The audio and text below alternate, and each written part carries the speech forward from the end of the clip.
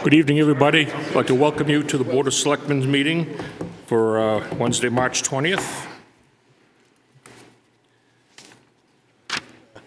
First order, Mr. Pino, do we have a need for non-public this evening? We do, Mr. Chairman, under employment and reputation. Thank you. I'd like to start off by welcoming Paul O'Brien back to the Board of Selectmen. He was here before and took a reprieve and back again. I'd like to welcome Paul, and probably at the same time take a minute just to thank Luke for the years of service that he provided with the Board of Selectmen also. So thank you. Next on our agenda, consideration of minutes for February 28th.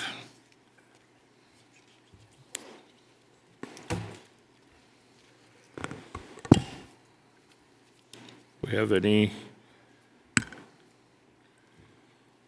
comments, questions on those? These are the public minutes on the 28th. Move to accept the minutes of the 28th. I'll second. Motion by Brian, seconded by Linda. Any other discussion? All in favor? Aye. Opposed? One abstention, please. And one abstention. Next are minutes of March 6th. I think one thing on it, if these are the right ones here, the date is not on the top of the minutes, is it? No, and I had that too, yes. First thing, but it's, Yeah. yes. So we'll add the date of March 6th to the... Any other? Yeah, I have on page 9, and it's the 1, 2, 3rd time. It says Mrs. Murray, and it says the Libby, and I think it should say Dr. Libby's will. Yes, Is what needs to go there. it was. Okay.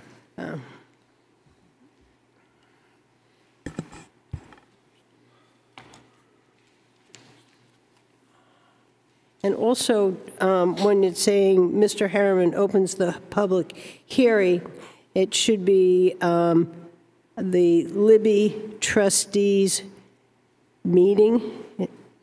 Weren't we in the meeting at that point? Yes. Yes, we were meeting as the Libby trustees. Open the correct. public part of, and I think it should be the same, the Libby Museum trustees.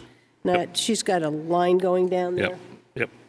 Those are the two I have. Okay. Any other comments, questions? Seeing none, I'd entertain a motion for those minutes. I move to accept them as amended, the minutes of March 6th. Second. Motion by Linda, seconded by Brian. Any other discussion? All in favor? Aye. Opposed? I'll abstain. And one abstention. We have a couple of public hearings this evening. Let's see. Wolfeboro Board of Selectmen hold a public hearing on March 20th to consider a temporary event permit for the New England Lyman Group to host 25th annual boat show at the Town Docks and Community Bandstand on June 8th, 2024 from 8 a.m. to 2 p.m. Permit number 2024-22.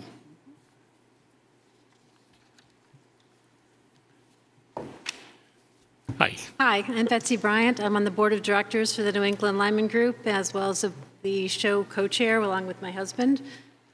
I've given you a package. It's basically the same that we do every year. We would like to have the the New Hampshire Boat Museum have their display as they normally do, the Marine Patrol, and possibly one other wooden boat vendor. I've sent basically the information that we had from previous years.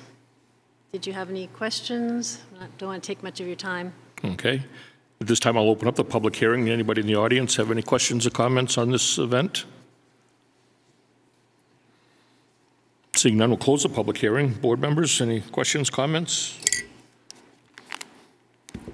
I would entertain a motion. I'll move to issue a temporary event permit to New England Lyman Group to host the 25th Annual Boat Show at the Town Docks and Community Bandstand on June 8th, 2024 from 8 a.m. to 2 p.m., permit number 2024-22. Second. Motion by Linda, seconded by Brian. Any other discussion? All in favor? Aye. Opposed? You're all set. Thank you. Thanks.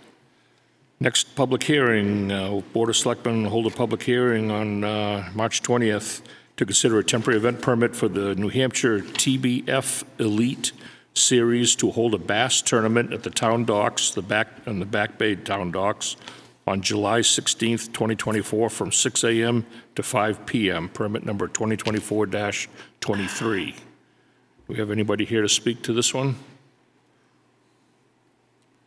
Don't see anybody here. I did get some clarity when it says Back Bay, and that's using the Back Bay boat launch ramp. Just to get the people in and out onto the lake. Yep. And there are only going to be 15 boats. It's not a very Right. large event. All right. And I think I don't know if I noticed in here that they were told that the best parking area for the boats and trailers afterwards would be down on the Glendon Street lot. So,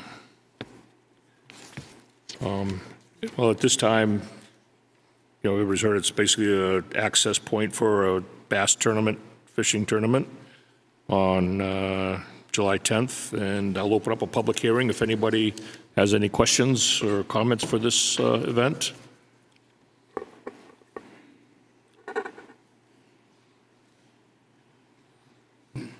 Last year, when I was down at the Back Bay docks, the railing is just about falling off. I don't know if it's been fixed, but someone might want to go down and take a look at that before, Okay. you have an event like that. Everything was getting real rickety down there.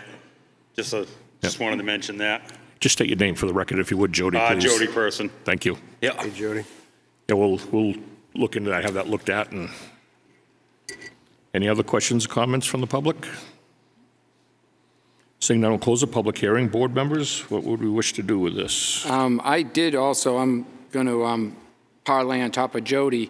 I did have, in the last, say, 6 months, I've had 2 people come to me, citizens, and say that there were even some boards on the town docks that are getting a little weak and rotted. I walked it, and it didn't seem that bad to me. I've seen a lot worse old rickety docks. But when we look at the railing, maybe we should have, Look at the dock, too. look at the dock Yeah. Structure, as a yeah. whole, see if there's anything else that's an issue. Before the season starts. Yeah. Right. Yeah, very definitely.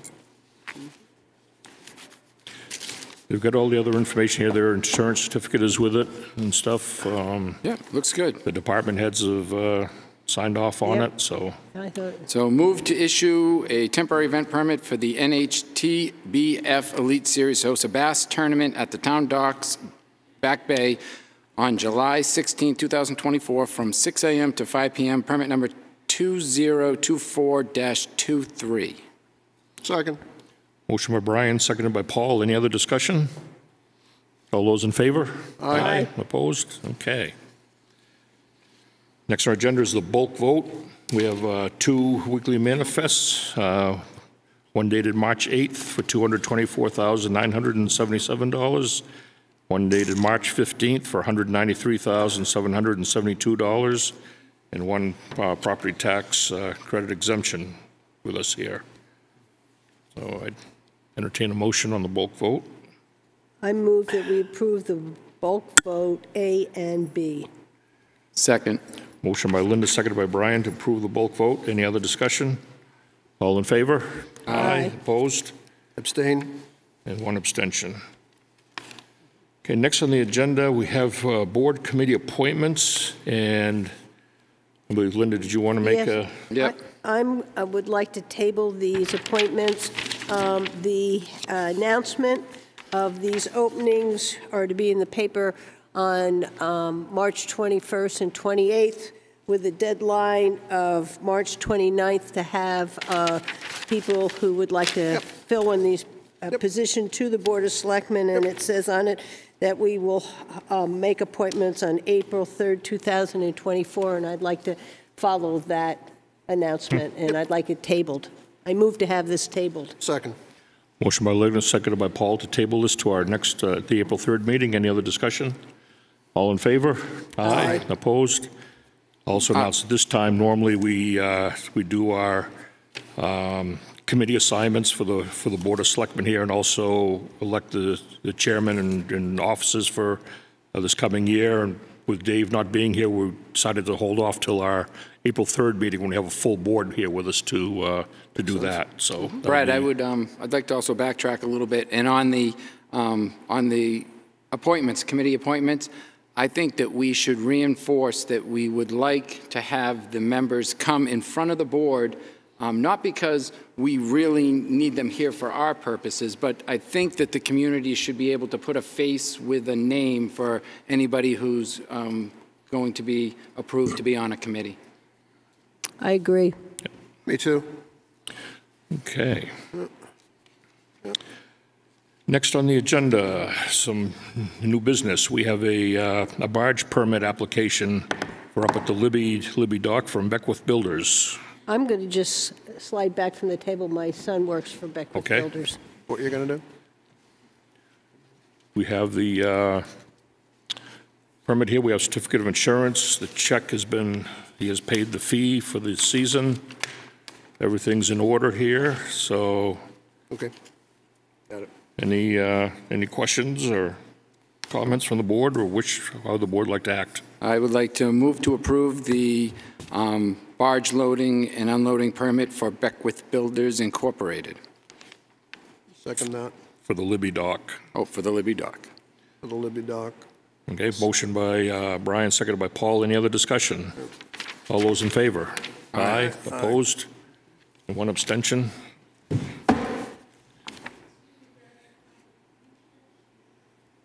Yeah, you gotta eat the microphone just Yeah. about I there, have to Paul. eat the microphone? Yep, Yep. Bad visual. All right, I'll do that. thank you. Thanks, Sarah. Appreciate it. Next on the agenda, the discussion for our budget, actual versus budget for February 2024. Oh,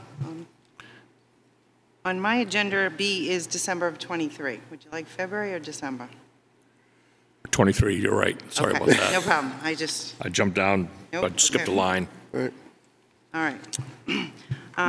Catherine Carpentier, Finance Director. I'm here before you to deliver the December 2023 preliminary financial report. I've given you documents of appropriations and revenues for the month ended December 31st, 2023. The general fund operating budget is at 99.3% expended. There are still some entries to be done before the books are closed by the auditors. It is anticipated that we will not need to borrow funds from the electric fund as approved. As you know, in November, the town manager instituted a spending freeze and the department heads minimized fourth quarter spending. Transfers were done and there were no unforeseen events, so we covered the unfunded portion of $148,183 of the town roads warrant article. The general funds came in at 103%, which is great. We might not stay at that number if between management and the auditors we decide to adjust some of our reserves. Overall, at the skin of our teeth, we came in under budget and a little over revenue at this point before final entries by the auditors. The water fund was 97% expended, returned $52,000. The electric fund was at 100%, returned $41,000. Sewer fund is at 102%, which was I can't read my own writing, $27,000 over, and Pop Whalen is $94,000 over at 123%. Water fund revenues is at 108%, with water charges at 109. The electric fund is at 102, sewer fund is at 105%, with residential sales at 92%, and Pop Whalen was at 80%, which is an $80,000 miss on the revenues. The wastewater treatment plant was a little under budgeted with the contractual increase that was missed in the '23 budget, and also there were a lot of repairs at Pop Whalen, why the overspending there. I also included, as usual, your donation reconciliation and a capital reserve fund planning document. Today, Selectman Murray called me and also asked me a couple questions on some of the reports, or one question, and with that, I distributed today to you a copy of all of the 8 line item transfers that were done during the year. The biggest two were done after the DRA budget freeze. And so there's a lot of numbers in the third column of the reports that you see where money's coming in and out, and that was trying to fund the town road upgrades project. You did just get that today because it was requested today. If you have any questions today or by next week, I'd be more than happy to entertain them. And I want to thank you for getting that. It gave me, I was looking through the budget, and there was a $55,000 transfer out of the town and town engineer. And so I thank you for giving me this and making it easier to see this report. I think you electronically got it and paper copy. So if you have any questions, you can let me know because you haven't had time to digest it. Are there any questions on December 2023 preliminary actual versus budget and financial reports? Paul? Chairman? Hi, Casey. Good evening. Auditors start when? Looking at my calendar in my head, April 22nd, if that's a Monday. They're here that whole week. But that's just called field work, and then they do more work, and they're supposed to deliver to us a final audit report by the end of July. So between the end of April and the end of July, they'll do stuff. They'll do work at, at the office. They'll do entries. They'll give me final entries, and I'll get a draft report. And then So the end of July is probably that a is hopeful what, kind of set of dates? That is what the contract says. However, we all know that they missed that deadline last year. So I tried to get them to commit this year. They said they'll do the best they can. So. Okay, all right. So that's a marker date that at least I personally am going to, I think we all ought to wait with anticipation for. It seems to me we'll learn a lot from the audit, and that's, I guess I'll just park it there. It's good. End of July. Thank you. Thank you. Any other questions, comments for Casey on this one? All right, we'll move on to the February 2024 budget now. Monthly, with the exception of January, I come to you with monthly reports. So I just want to disclose that this is February 2024.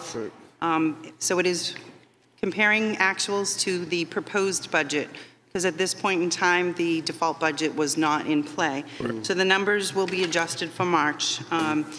The appropriations and revenues report for month ended February 29th is for the proposed budget. The general fund operating budget is currently at 23 expended. If everything was linear, 2 months would be 16.7%. We always see a little spike because there's some blanket POs and stuff that are processed at the beginning of the year. Next month, as I stated, the 24 budget will change to the approved budget representing the default budget. The default budget was established in the December-January timeframe and posted. So it is all set, and we will be going to that number that was approved by the Selectmen and reported to the Department of Revenue. The town manager is working with department heads to make recommendations for line item transfers to cover items that will be underfunded. So we are going to have to make, even though the default is set, we will need to make some transfers in and out to different things to cover unfunded projects that need to be are a priority. For example, the welfare has gone up. We overspent it in 2023, and now it's gone back to 22's levels. So, we're going to have to find $20,000 to increase that line item because we have to do that service. That's just one example. So in the next few months, the town manager is working with department heads trying to find areas, excess funds that can be shifted to priorities. To continue on, the general fund revenue as of February is only at 3%. But that's going to remain that way until the first tax bills go out in June. Water fund is 25% expended, electric fund 22%, sewer fund 70%, again because that has the whole wastewater treatment operation and maintenance contract. Pop Whalen's at 53%, but that's because we're waiting on a donation to come in for the locker rooms. Water fund revenue is at 14%, electric is at 19%, sewer is at 14%, and Pop Whalen's at 5%. Pop Whalen revenue is always at a month lag, so it's going to always look a little less because we bill out when the stuff happens and they get 30 days to pay. Are there any questions for February 2024? Casey, the encumbrance or the donation anticipated from the POP, That's July, or is it ongoing? The final payment is due by, I think it's June or July, I'm not July, sure. something like that, yeah. June 30, July 1st, Yeah. in that time frame. But they have been making approximately $55,000 bi-weekly, every other 2 weeks payments. So as they get the money in, as they promised, they've been given it, and they have been. And no indication that there'll be a shortage, a miss? I don't believe so, and I don't believe I'd be the one to know that. Anybody? No indication to be a shortage or a miss? No indication to my knowledge. I just would clarify the Swallow the microphone. The donation that is referred to in this report is about the upfitting of a locker room through a donation, which is separate than the $2.7 million. I had correspondence with Brewster earlier this week. That donation should be coming in within the week to help level that account. So while we're on the subject, then, is the big we'll call it the big donation. Is that on schedule? No. As far as I know, it's on schedule for July, the right? July timeframe, I believe it was. Okay. Thank you. I believe we heard somebody say, one of the members, that they'd like to be done way before that, and so I think. Yeah, well, that would be great. They would do that if the monies are in That would their be good. hands. Yeah. Any other questions? Thanks, Casey. All right. Next one, Casey here, the Pop Whalen Financial Review. This was a new ask, I think, by the Board of Selectmen to give a Pop Whalen budget and snapshot review of spending activities for 2024. I will put this in my normal monthly report, but for the first time, I thought it should be a separate agenda item. So as of February 2024, I gave you the budget and how the budget was derived based on ice time rental, what we hope to get for curling, senior men's hockey, she-wolves, there's a whole list, figure skating. So that was just the budgeted document was the first one. The second one is results as of February 24. So as of February 24, we've taken in $20,000. Again, that's probably about 1 month's worth of revenues, even though it's February. And then we've spent $211, again, 117 of that is for the Brewster locker room fit out that we'll get the donation for, so that'll level itself out. I also was asked to give you 2023's report, which I also did, and I believe I fulfilled your ask. If there's anything you're missing, or if you have any questions, I'd be more than happy to add. I would just add that this is a report that the board asked for. This is version 1. I know that there are things in here that the board want to see additional. We'd love to take that input now because we're having a meeting tomorrow with the director to be able to formulate and add those items in. Linda. Yeah, I would like to know the number of hours booked, like for March. How many hours do we have booked for usage? How many hours do we have booked for April? So we can tell where we are. I also would like to know for any of the summer programs, anything we have booked. You know, so if we're going to have some kind of event, we know that that is there. This is fine, but it's really, we've got to pick up the use spring, summer, and fall. And without that, the budget isn't going to make. So we've got to put a lot of emphasis on that. And I think we need to see those figures. Yeah. Brad? So, if I could go just ahead. so in a perfect world, this would have also included what you're asking for is number of hours booked for March and April as of February, right? Or as of today, right? Right, for here, but I also want a projection for the next month. I think what I want to look at is saying where we fell down was we didn't have enough in the spring and the summer and fall. So I want to know what we have booked and what we're short, so we'll know what we're short. We probably should know how many hours we need to book per month to make the budget. Meet our goal, yeah. Yeah, because that's what really want to know. Okay. No, Brian, go first. Brian. So a question I have is on town ice rental. So we rent $100,000, $100,705 in ice, which is more than Back Bay or Kingswood or Brewster. I'd like to see how much revenue we get back from that ice that we rent. So maybe we can see if there are blocks that are really underutilized. And I know it's not prime time ice that we rent out. It might not be available for the curling group or for the high schools or whatnot. But maybe we could find other people to rent the ice that is underutilized by the town. I don't want to take it away from the public either, but if we know which hours they use the most, then that might be an idea. Can we repurpose some of this rental ice?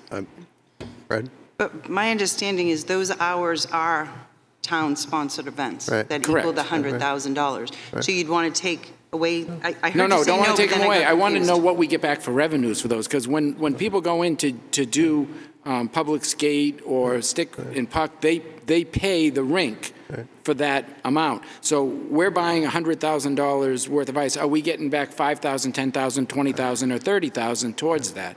And are there hours where the ice is just vacant and it's not sitting there? Could we utilize it for another group potentially? I don't know. Brad? Paul? Thanks. So I'm new to this income statement, and I respect that we want to have that level of detail, but I'd hope that Chuck is going to tell us how this thing works. That's what I would hope. And I say that because it's his job. So I would really like us to ask him to tell us what he needs to know in order to bring this thing to a break-even point of view. In 2024, we have to generate 408,000. Is that kind of the number? We got to generate 408 grand in order to make this thing break even, and plus or minus. But you know, it's in the range. Right now, as I look at this, on a run rate basis, which is unfair, but it's what we got. On a run rate basis, we ain't getting close. And Jim, you know, pointed out to us that he's going to meet with Chuck tomorrow, and I agree with Linda as well. We need to see a calendar, what's going to show up, how much revenue we think we're going to get. That would all be super. Because we know where we've been, and thank you for doing this, Casey. We know where we've been with these numbers. I think it's important that people want to know where we're going, because if we don't make this thing come across the finish line on a net neutral basis, it's coming off the balance sheet. We're just going to pull money off the balance sheet that we could use for other purposes. So I'm looking forward to hearing from Chuck on how we're going to move this thing forward. And I really appreciate, though, the clarity that you put together in these income statements. It's important to do this one. This is a big investment, and I'm glad we're going to take the time to look deeply into it. Thank you. Yes, it does. So I've kind of heard 6 different requests, and I believe that 5 of them. Okay. The 5 of them are for the director to answer. And that would be only best. one of them seems to be of a financial, which would be the town revenue. The town expense versus the revenue we're bringing in for the town-sponsored events. That could be a financial thing I add to my spreadsheet. I think I've made notes, and Jim and I are meeting with the director tomorrow, and we'll relay the other 5 planning items is what you've asked for there, more so than financial. Mm-hmm. We get it up on a website, and we can tell people who are having events in the summertime, and they can queue up to bring the family. That's the kind of, I think that's what we were told we were going to get. And so we just need to, without being punitive, I mean, we just need to say, okay, how do we help get that? That's all. And with that, we're looking at the advertising. Yeah, right. Advertising, and I think that we have to look at, as the board, the whole picture. I agree. So Completely agree. what did you say, Linda? The We board need- needs to look at advertising? Well, advertising, I went on Facebook and I saw that there's a 3-on-3 tournament that's going to take place on March 30th. I have seen nothing to talk about when pickleball is going to be coming up and what's going forward, and that's the kind of advertisement I'm looking for, not so much your financial, got it. but the programs. If we're going to have the programs, we need the advertisement and the promotion. I was copied on that email that you sent to the town manager, and that's why we set up a meeting with the director for tomorrow. Perfect.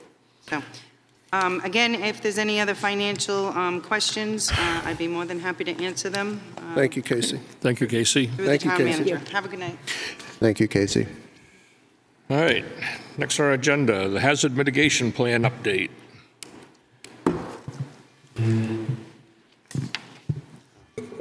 Hi, Tom Zotti, Fire Chief, Emergency Management Director. Just wanted to kind of take a chance to bring everybody up to speed on where we are on the emergency management side of the house, if you will. We are well into the process of updating both the town's emergency operations plan and the hazard mitigation plan.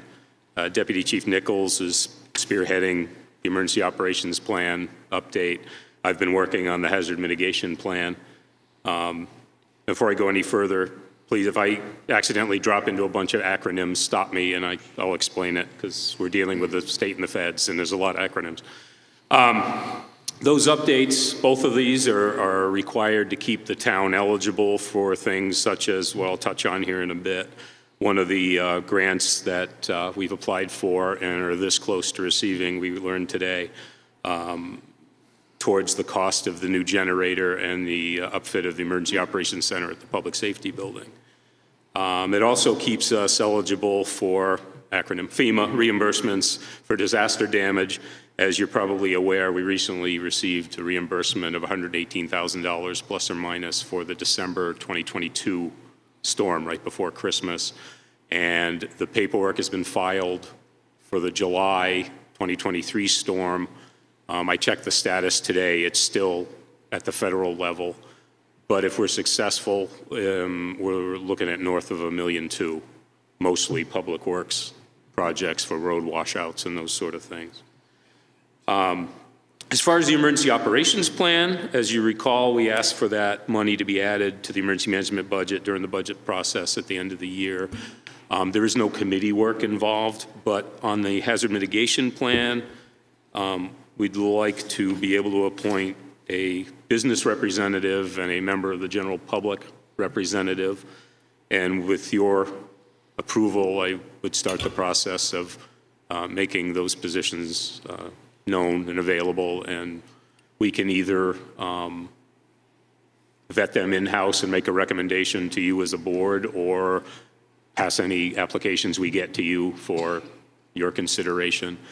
We'd like to move relatively swiftly, so if it's okay with the board, we'll get started on that process and come back to you with either recommendations or a list of names of people who've expressed interest. That process will involve a couple of meetings. It won't be a lot. We've been able to put together a lot of this via email and through interaction with different department heads and so forth. We're trying to minimize meetings that drag on and tend to be endless. We did receive notice late this afternoon that the Emergency Management Performance Grant, which is the one for the generator and the upfit of the EOC at the Public Safety Building, believe it or not, there was a historical aspect to that. It was a piece of a file this thick. That was approved at the federal level. The next step, I've asked Amy to put us on the agenda for your 4-3 meeting, where we will ask you to approve the grant agreement documents with the state and sign them, at which point it'll be reviewed again at the Department of Safety and then go to Governor and Council for final approval. We would be on the receiving end of just over $102,000. The town's match is the money we've actually raised for the project. Kind of a side note, Deputy EMD Paul Whalen, who's here, has been spearheading our efforts at a community emergency response team, or CERT team. We have technically had one since about 2019. It's registered, approved, and so forth. We had some technical glitches at the state level where if you went on the state website and searched for a local team, it didn't show up. Then COVID hit and it kind of took a back seat.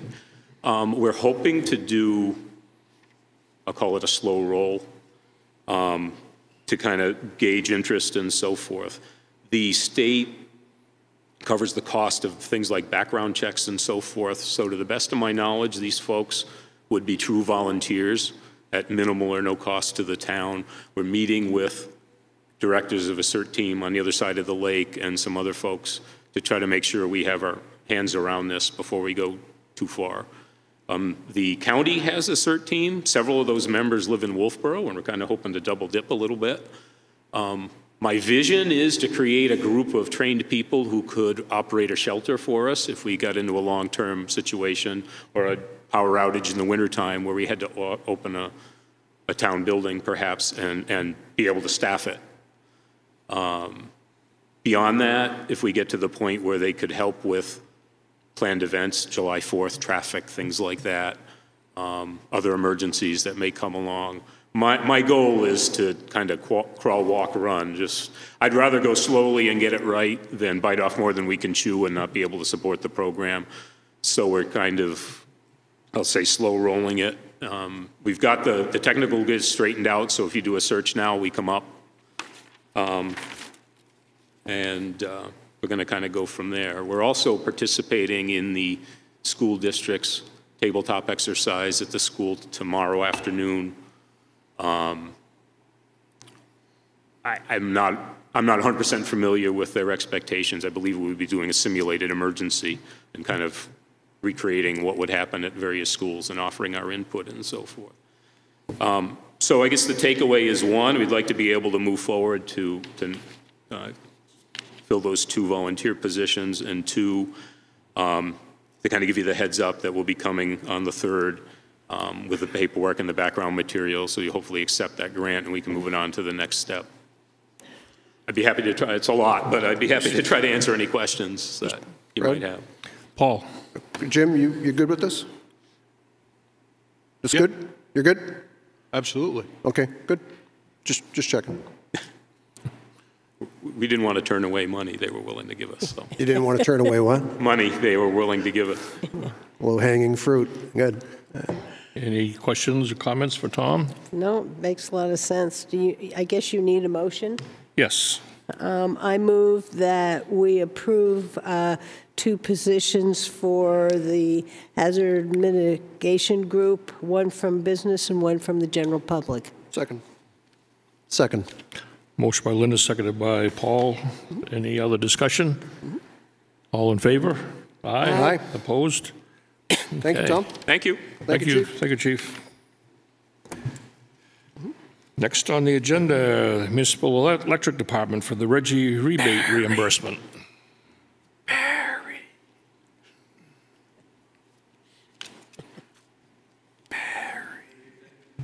Good evening. Barry Muccio, Wolfeboro Electric Department. I'm here for my annual request of the board to allow us to reimburse our great ratepayers monies accumulated as part of the Reggie program. So at this time, we've accumulated, I don't know, I think it's $278,000 and some change. It is our intent to provide a rebate of 0.017 kilowatt hours per month for our ratepayers for the months of April, May, and June to get that fund back down to approximately $4,000. So as you are aware, to be able to participate in the Reggie program, we basically agree, as mandated, that monies we collect have to be reimbursed to our ratepayers at 100%. So this is the formula, the format in which we're able to accomplish that. So basically, I'm looking for your stamp of approval to reimburse those monies. We have the billing office. Brenda LaPointe is on board to accomplish that in the billing office, commencing for all meters read in April through June. So. Yeah, and also just to put it in terms too for everybody, it would result in an average of $10.20 per month for the typical ratepayer for the 3 months that we're doing this. That's correct. So Very good. Get $30 in the course of 3 months for people that use 500 to 600 kilowatts hours a month. The news always gets better and better from the electric department. Remember that, right? Can I make a motion? Yes. Move to approve the Reggie rebate April 2024 through June 2024 at 0.017 kilowatt hours. Second. Motion by Brian, seconded by I'll give it to Paul, yeah. Any other discussion? All in favor? Aye. Aye. Opposed? I do Thank have you, a Barry. question for Barry. Yes. By the way, it's great seeing you again. Yeah, welcome back. Thank you, sir. So last time I dropped in on MED, you were selling 77 million, roughly, kilowatt hours, and you're down to 72? We're That's down, what I you mean looked- as of 2024? That's what I looked at on the Reggie we're down thing. a little bit, yep. Is that because of your... It's been pretty mild. It's been a mild winter. I thought you were going to say it was because of all this nifty stuff you put Well, I up. could It was- take credit for that, would you, but too? Mother Yeah. Nature is a big component in our electric usage, so mild winter is really our number one reason. That's a lot, though. That's almost 8%. Yeah. That's a lot. It fluctuates. If we have a hot summer, we'll be right back, trust me. Okay, thanks. Yep, take care. Thank you. Keep Thanks, Barry. selling. Okay. Next on the agenda, seasonal water line piping. So I think you recall that we've got a longstanding issue related to seasonal water lines. We're coming in front of you to initiate a conversation. The fact of the matter is, a lot of these seasonal water lines, it will be impossible to be able to provide year-round secure water, as we learned on a couple of roads this year that we intended to bring to the warrant. We have provided the memo outlining the fact that we have this problem, and I believe you also received an attachment to that memo that lays out all of our seasonal water lines, which we have approximately 200 of, and a letter from the state recommending a path forward for a transition. We're looking to work with the board to get some guidance on this so that we can make these transitions in a timely fashion. And I think Steve may have a few more details on the concept for you. Steve? Steve Randall, Public Works. So as Jim said, we have about 200 seasonal line customers spread out throughout the course of town. Some private roads, some off of public roads, dead-end roads, cross-country lines. I can't quantify the amount of mileage of pipe we have at this point. It is quite substantial. So the sanitary survey that I attached to this was done last November. And this has been an ongoing thing from them. And one of the highlights in there under the distribution says the system includes thousands of feet of seasonal water mains, typically small diameter plastic pipes, shallow buried laid on top of the ground, direct access to the meter, shut-off valve, and in one location, simple tap. Seasonal water lines increase potential risk for contamination of the water system. They either need to be replaced with water mains constructed to current industry and New Hampshire DES standards or removed from water service to those homes terminated. So from a cost perspective, in order to upgrade all of this to current industry and DES standards would be in the multi-millions. It costs us an exorbitant amount of time and money every year to maintain them for what we get back for return. So from my perspective at this point, I think we should terminate them, come up with a time frame to let the people know that this is going to happen. A lot of people are aware of this. This is a conversation that's predated me, that that my predecessor had with a lot of the seasonal water line customers. So it's not news to them. And we just come up with a path to, this is what we're going to do, and this is when we're going to do it. So are we looking at wells? That's up to them. It's not our responsibility to supply them water. So they can either put a well in, they could, if they wanted to pay to tie into town water, they could, just like anybody else does. As long as you have a facility nearby. Correct. They would have to get to it. So however that works, or a well. Linda? Yeah, I counted that there are 10 of these that are town property. And I think we should also have a cost analysis of what it's going to cost the town to convert those 10 to Absolutely. the water line. Because a lot of those, so Albee Beach is a perfect example. So that's, our bathhouse and stuff there, which is on a seasonal line. From our cost perspective, it would be cheaper for the town to put a well in at Albee Beach than it would be to extend the main down, all the way down underneath, down by the boat museum, out to Albee Beach. Yeah, So it's and much more cost effective for us to sink wells for town properties in a lot of these instances. Well, we got the 2 cemeteries out on Middleton Road. There's something, and we've got stuff 87 Clark Road, Goodrich. So they're going to have costs, and I'd like to have some kind of cost analysis done on what that's going to cost us. It seems to me that the cost to the whole well, I guess all water users would be the ones who would get hit. Right. The enterprise fund would take the hit, The enterprise right? would Yeah. take the hit. It Right. would be the other users that would have to help foot this. So can we also get an estimated cost of how much it would be for somebody to put in a well? What are we asking? Are we asking 5,000, 10,000, 20, 30? We can, but a lot of that depends on where they are too, what the ground is like, if it's, but yes, we could get an average artesian well price from a few companies and a range so people have an idea. Steve, one thing too, some of the properties that Linda just mentioned, like, cemeteries and down at the end of Clark Road, I think that was what, McKinney Park was that? I think there's that one was. down there, yeah. Does the DES requirement, wanting us to eliminate these seasonal water lines, just to not necessarily put them down 6 feet of cover, they basically want them buried to a certain extent to protect them? Freeze depth, So right? some of our properties, like a cemetery or something like that, if we just, is it a possibility to possibly put it in maybe a foot or 2 deep to get it there? Still be seasonal, it have to be drained in the wintertime, but we'd Yes. still be able to supply water to some of these Yes, I think for sites. cemeteries and things like that, that's perfectly a reasonable Yep. option. Yep, Okay. just thought, Yeah, no, I think that's a great thought, yep. Paul. Yeah. Hi, Steve. So the hypothesis here is we have this whole bunch of seasonal water lines that someone, DES, is saying those are probably not the safest, healthiest things on the planet.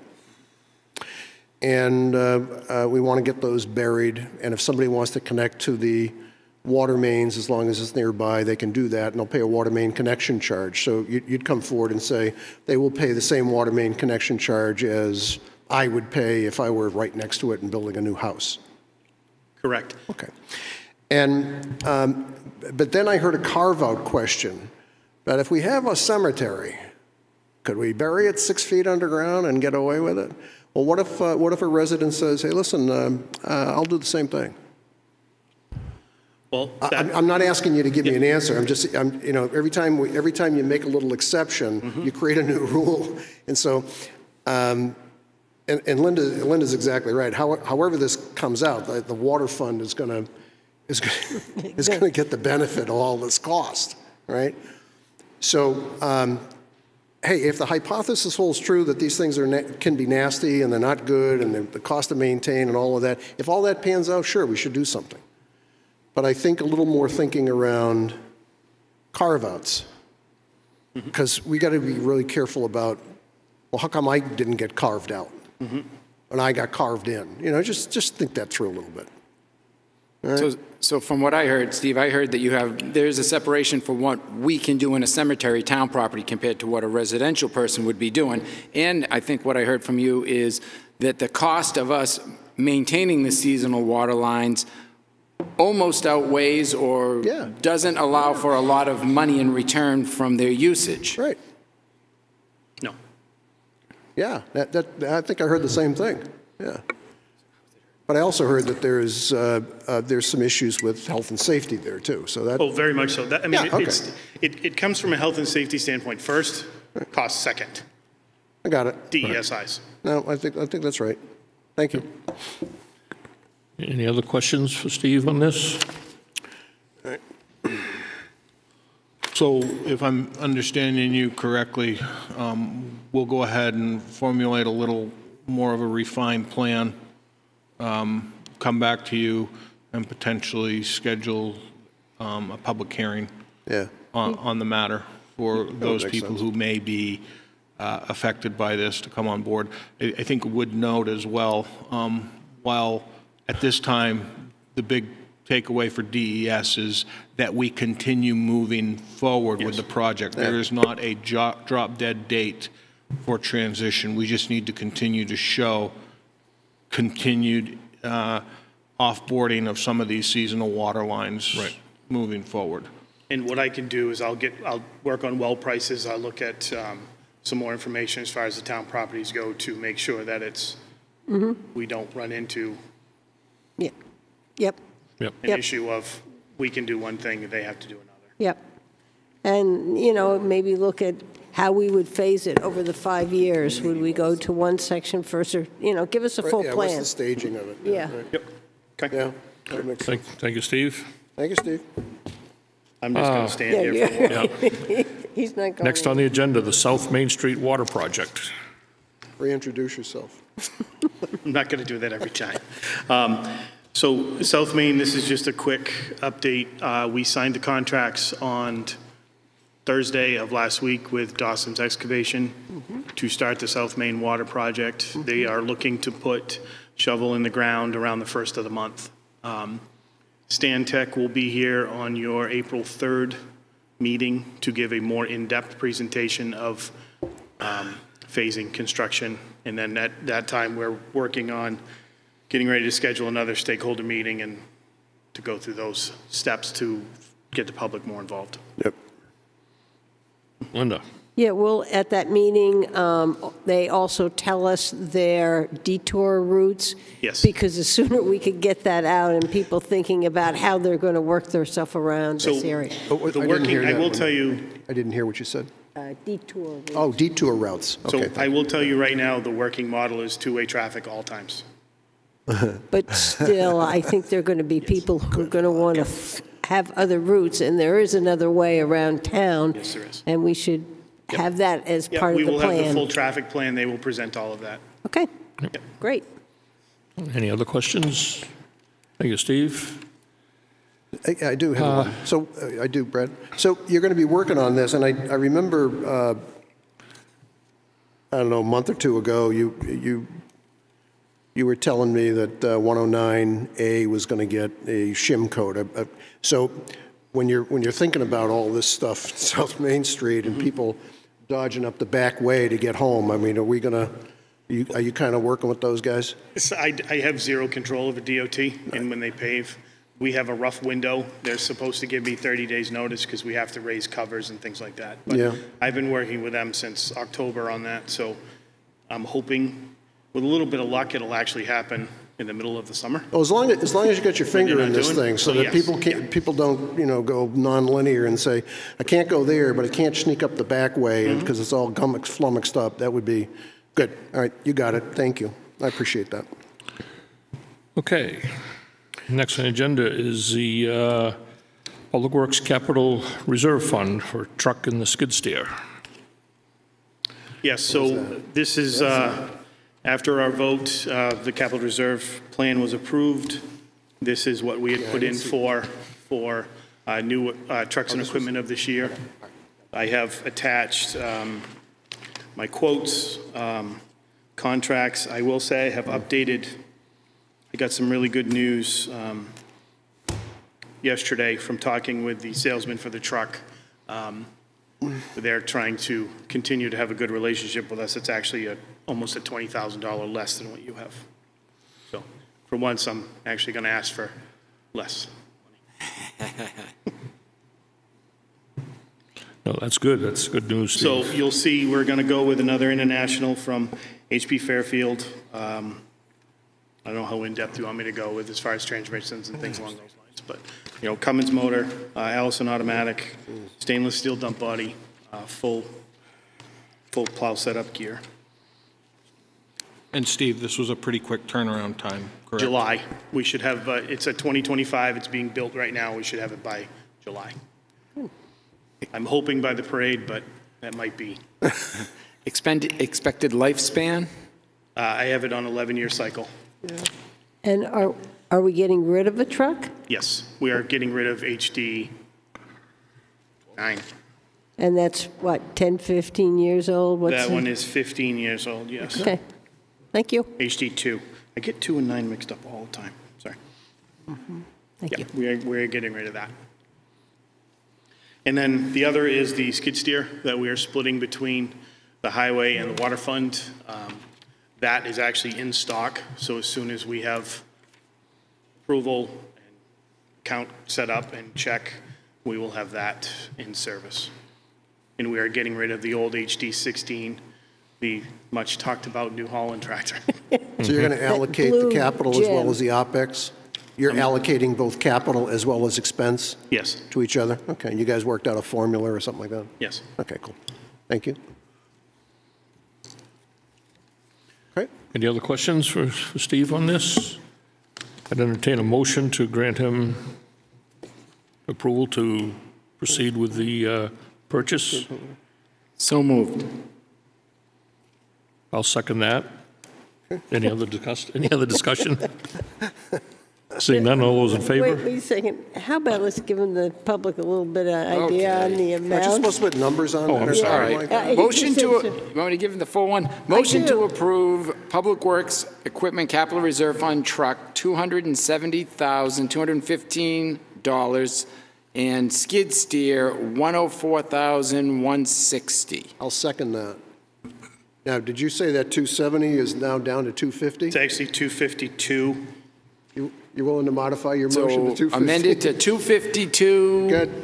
and change, or just 252? I rounded to 252. Very good. 252. I'll second that, too. Thank you. Okay. Thank you. Motion second. Any other discussion? Linda. All in favor? Aye. Opposed? Thank you. All right. Okay. All right. Next on, while Steve's still up here with us, It's going to be here for a while. a few of them, yeah. Steve Rhodes. Excavation permits and licensing with Public Works. So I've spent quite a bit of time looking at our existing excavation permits and how we have done things in the past. I wanted to update them, make them more current, and to basically hold contractors accountable for the work that they do in our roads. It's a simple permit application. I would like to take all the credit, but I did steal it from multiple other towns. And if you see left-hand side, it's very simple, all the pertinent data. Right-hand side, administration fee, a 2-year surety bond. So if you come and you dig in the street, you're going to have to give us that bond so that if you do a poor job and it settles, we don't have to pay for it. This is trying to get away from us as in Public Works and us as in the town to foot the bill for all of the patches and everything that happens in town. do-overs. Excuse me? Do-overs. Correct. Yeah. So these numbers that I put on here for fees were from my experience in working in other towns and what their fee structures were, and I kind of thought that I came up with a fair number. In the grand scheme of things in a construction project, it's not a lot of money, but it's just more of a little bit of peace of mind and a little bit of something for us. So am I correct, the fee you're talking about is the $250 administration and inspection fee? So is an administration fee, so right off the bat is $250. That would Okay. cover the inspection. And then you'd have the surety bond on top of that. Got it? Street damage fee, which is based on square footage, and then the infrastructure damage fee, same thing.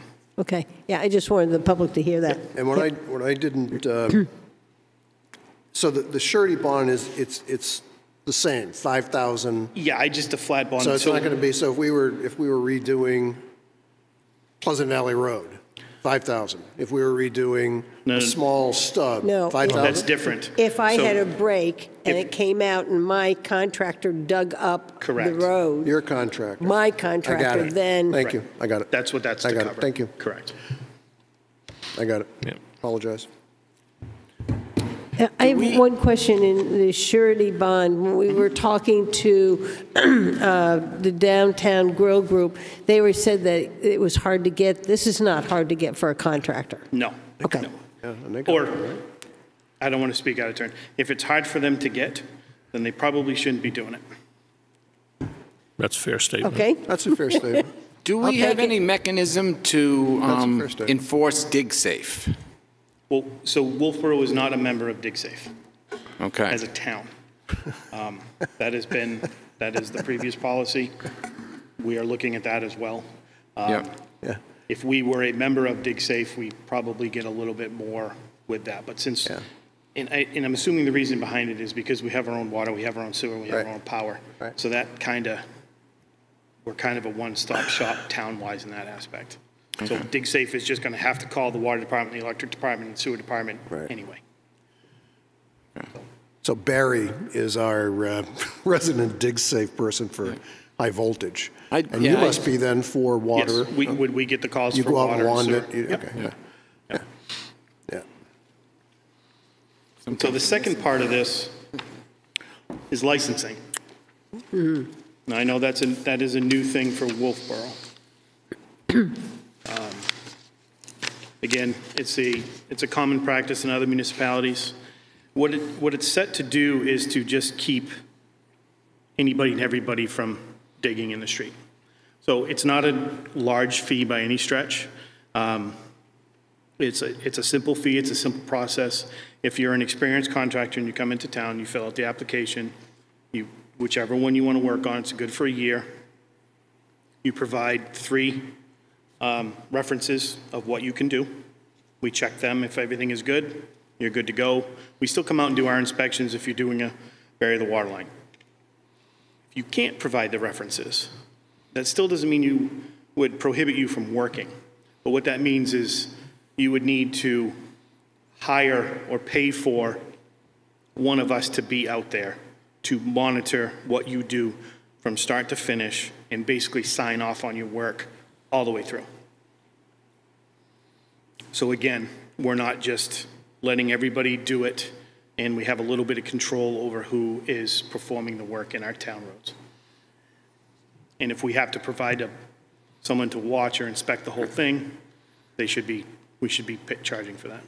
And essentially, that's what's taking place now on a lot of our digs is we have staff on site Correct. overseeing, which there are other things that they could be doing Correct. as opposed to So- overseeing a project that Right. a competent contractor can deal with. This is trying to get away from the Public Works Department as a whole having to do all of the work for all of this stuff and making the people that are doing, whether it be developing or house, whatever it is, to have their contractor do it, and then we do our part of it, and they do their part of it. Linda, you had a, Yeah, my feeling is, I was going to ask what kind of problems we had run into, but Jim kind of took care of it, saying we don't let them do it unless we're watching, so. Well, what we've run into in the past is it takes a lot of time away from what we frankly should be doing. You know, everything that those, that the guys go out and do for other people or things along those nature takes away from what they do. We don't have any mechanism to recoup that back. So it's just basically trying to streamline that to get them back to doing what their job is of maintenance or, Yeah. I'm assuming we need to schedule a public hearing before we do this? that's kind of what I was thinking too, Yeah. yeah. Yep. If I could, Brad? We'd move this on to a notice for a public hearing and, do we need a public hearing for the excavation permit part? Probably should. And that's for my own curiosity, since we're coming upon that time of What year. would be the reason you wouldn't want to have a public hearing? but I couldn't hear Oh, I that, don't, Paul. I I'm don't sorry. mind. What would be the reason that you'd say, we shouldn't have a public hearing on that? I don't have an issue one way or another, other than timing. I'm just curious, because we had an excavation permit all along, this is just a advancement of it? It's more for my own edification. I think we're changing something, and it has some fees. This is my personal feeling, and we could probably get one for the April meeting. Doesn't need a whole Yeah, I lot. would say the second meeting in April, but I think it's because we're assessing a fee. Yeah, to people for this. And I think because of that, it should be a public hearing. I agree. But can we do it the 3rd of April? I mean, how many days' Let me look at the notice do we have to 30 give? days. It should be September, fairly quick. April, May, It's- and November. I mean, It's makes mainly a lot about of common advertising. sense. I think we can, I think we can get it for the 3rd. And then that kind of helps him Yeah. out on getting that. Yep. If Okay, we can do we'll that, I'd like it on the 3rd. We'll shoot for the I agree. 3rd. I agree. Yep. Okay. Are there any changes that you see or would like implemented? Just if I could a comment, it strikes me that this could become a great opportunity to build an empire, by charging fees and doing all that. But I don't hear that. What I basically hear is we have costs. We have resources that should be doing things that they're supposed to be doing in the first place. And we need to cover the cost, but we don't want to build this big monstrous thing. And we want to put that on the hands of people who are responsible for that. I think that's a great idea. Well, absolutely. I think it's a great idea. It's not empire building. Yeah, empire right? building at all. It's basically holding people responsible for their own. As long as it doesn't become and you won't let this happen, I know, as long as it doesn't become a burden, a regulatory burden to people. Actually, it's honestly, this would make it easier because it's very easy to track license numbers and There you go. permits. Yeah, right. Once they're entered, it's the people that you can't see that are doing things. So if we travel a road, for example, When there's no one's there. and we find a patch on a road that we have nothing for, Right. you know what I mean, or vice versa, it actually makes it easier to track. We need a motion to move this along? You need a motion to move this along? No, because we'll have the public hearing. Public hearing? Okay, thank you. Okay. One more, Steve. Asset management software. Okay, so our iWork asset management software, I've been working on this for quite some time as well. And I think we're pretty much driving it home now. I know a couple of you sat in on the presentation we had with them a couple weeks ago. A quick rundown. This program will allow us to make sure things don't get out of hand and we can't follow them. It'll help us track our costs, make sure things have proper value, and it'll cover pretty much anything and everything a municipality has. So it's consisted of different modules. The first one is the Public Works package, which consists of a work management, a sign management, pavement, water and sewer management system. So the work management, not to drag it on too long, but you have your managers that have access to everything. So once everything gets quantified, everything gets inventoried. And for example, today I saw Tavis and he mentioned there's a leak in the faucet in the ladies' room. Something as simple like that. He goes onto his computer and he goes to building maintenance. Boom. That goes to the buildings and ground maintenance guy, and he automatically gets it on his tablet. He knows there's a leak up here. Because now Tavis tells me while I'm down there, and I get going. I forget. And he sends me an email in 3 days because the sink is still leaking. By that time, Bruce will have already had it fixed, or identified if we need a plumber, and it moves forward. And that can be all the way across the board. Kathy Furling gets a phone call from a water leak somewhere. She hits it, boom, it goes to Ryan, who's already on the road. He might be on the right side of town, and he picks that up right away. Bang, done. It's just, and that's just the easy part. That's just the management part. The tracking is even more. So every time we do a meter change or a culvert change, the culverts, everything gets inputted in, and everything has a cost. So as the chief alluded to with our friends from FEMA, and what we have to do to track this. All this is compatible with FEMA. So everything, once it's inputted once, everything that we do, we put it in, and it's one click, and it's to FEMA. Everything is all quantified. Hours, vehicles, it's all priced, it's all done. It's set up once a month so that foreman can email, everything, packages come to me. I know what they've done, where they've done it, and then I can turn around and forward that up to him. You know, it's just a matter of just that much better to track everything, budgeting across the board. Oh, also, Alton, Ossipee, Barnstead, I believe there's 9 towns in New Hampshire that are using it. That's just here. There's a fleet maintenance package, which for the garage, we have storm management, said building management, and there's more modules to add if we seem fit after years. And I have a grant to pay for it. So it's. You have a grant to pay for the capital. Correct. So there will be ongoing costs associated with licensing fees, which are in the $15,000 to $18,000 range per year. And that's unlimited seating for staff. Yep. So unlimited seats, you know, anybody can have access to it as long as they have credentials. Correct. Brad, can I ask a question? Yes.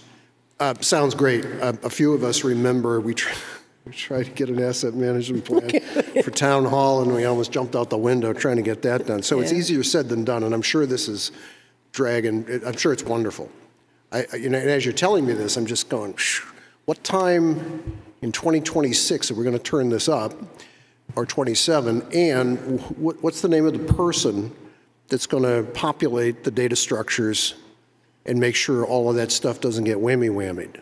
So that's a technical term, but you know, there's a lot of back office stuff that's got to go into this, right? 100%. So we have, it's a 60-day implementation process from iWorks. They do, no, they do all of the software. They get everything up and running. Yeah, right. The inputting of the data, so the inventories and all those things, that falls to us. Right. So each individual, in my particular case, each individual foreman of every single division has control over their own world.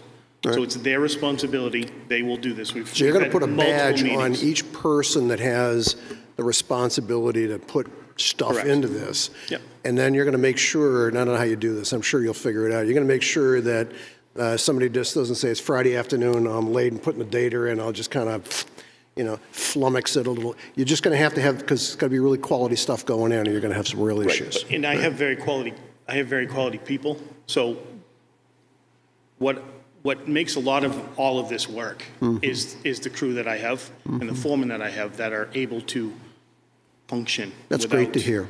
Without me having to do that. That's great to hear. So I have nothing but faith in them that they will do their part of that. Now in turn I have to do my part. So I have to get them what they need. I have to help them and fill in as needed and to make the whole, make it run. The other caveat to that, Paul, would be at the end of the year, every year, his crew is running an inventory so we know what we have on hand for the audit report. Oh, I think it's awesome. We just got to, you know, we just got a heads up, eyes wide open. This is big data stuff, right? We're going to make sure that we're conditioning the system to do what we want it to do. Oh, 100%. So 60 days to have it up and running. It's not going to be, I don't expect it to be fully functioning for quite some time because of all the input we have to do it in if we get another natural disaster. But the goal is to work towards that so that we have a completion time so where the thing is up and running, you know. Okay, good. Thank you, Steve. Will there be follow-up grants to cover annual costs for the? Possibly. There could be, you know, asset management grants come across, so those are always on the lookout. And if that's the case, then we could do it. You know, how we haven't really thought or talked too much about it going forward, but, you know, the packages, if you look in the packet, it's pretty well broken down per, you can almost break it down per department. Yeah. You know, and it's not that. Yeah, it's not that much. It's not that much money. The savings are efficiency. Correct. And when manpower and timing and money, efficiency is king. Correct. Linda. Yeah, my understanding is we have maps. That map can just be quickly loaded into it. We have asset management plans for water and all that information. Is that something that they can just move into it, or are we going to have to put input? Nope. Almost all of it will cross over. So the other part of which is a different asset management part that I am working on with a grant, is some hardware from Carlson that we're going to use to map what we don't have. Also, all the hydrants shutoffs, gate boxes, catch basins that we have in town, that will all get shot. That is all compatible with this. So once we have all the data, it's a matter of just pulling it over. And the guys will be out they'll have their tablets, and they can look at the layers. They can look at the water, the sewer, the drainage, the roads, everything. Fantastic. In real time. I'm very pleased. I think we've needed this for a long time. Yeah. I saw the same thing when I had the cable company come out to our neighborhood association. He just flipped open the laptop and he said, see the red line? This is the cable line throughout the entire town of Wolfeboro. Yeah. He could see it just like that. Yeah, right. And so you're creating an as-built plan for the entire town. Correct. Yep. It's just a matter of, it is going to take some time, but it's not going to be 2026. It'll be sooner. From your lips. He's not giving you a date. I like it. I'm not giving you the date, though. From your lips to right. God's ears. And you're not going to just like, hey, we can't do anything because we don't have the plan ready, right? You're going to keep working at fixing stuff, right? Of course. Thank you. I just want to make sure we're clear. We never stop moving. Could I have a motion? We're still on this? planning. There's no time to implement. I'll give you a motion. I move that the board approve the IWORQ asset management software for public works, water, sewer, facilities, for everything. Second. Motion by Linda, seconded by Brian. Any other discussion? All in favor? Aye. Opposed? Good job, Steve. Thank you, Steve. Good job. Thank you. Okay. Next on our agenda is appointment Derek Brown for follow-up process.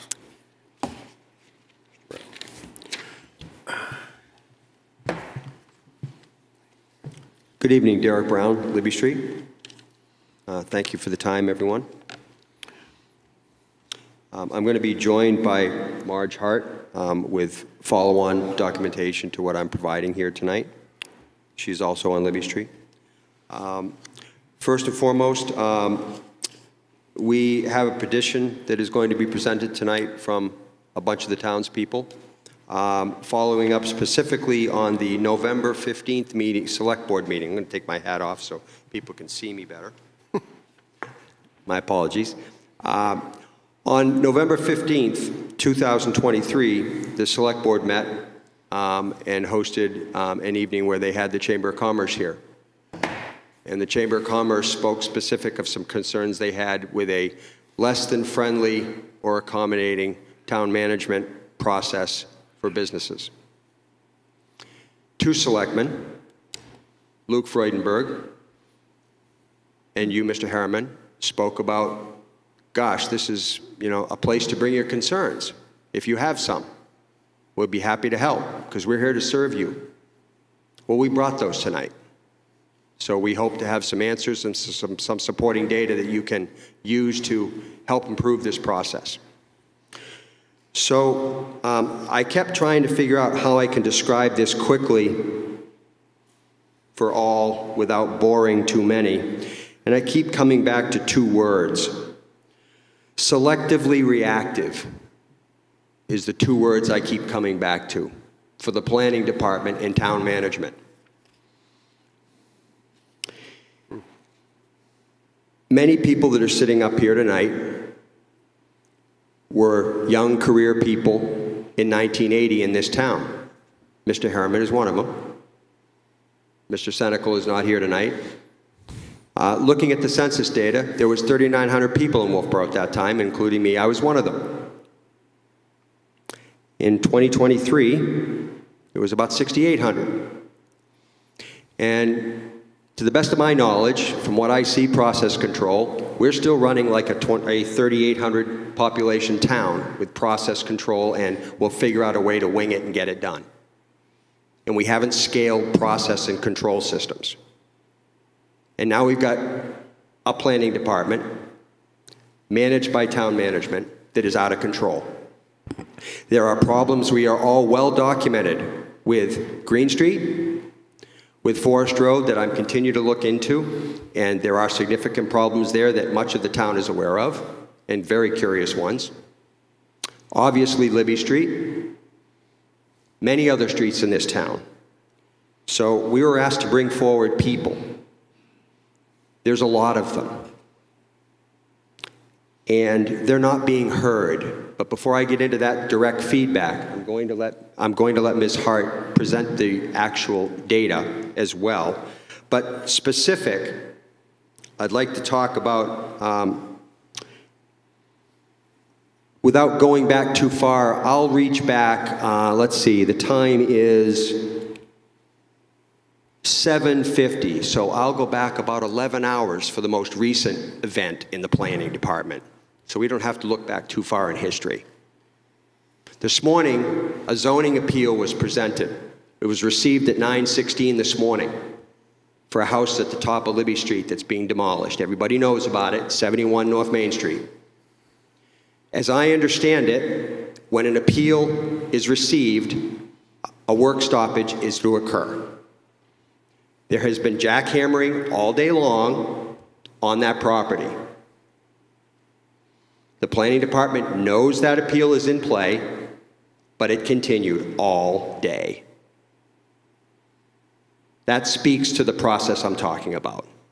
They've got time to stop work according to process. I'm going to go back to those first two words, selectively reactive. They have painted a picture, and I say historically, I'm only going back 10, 15 years. I'm not going to speak beyond that. I'm going to speak to my active time trying to get Libby Street water problems solved. What we see happen is there has been, I'll describe it, a climate from the select board of this is how we do things. And that climate is received by the subordinate groups and enacted. So what has come from the planning departments is we're here to help you, to the landowners. We're here to help get these things done for you.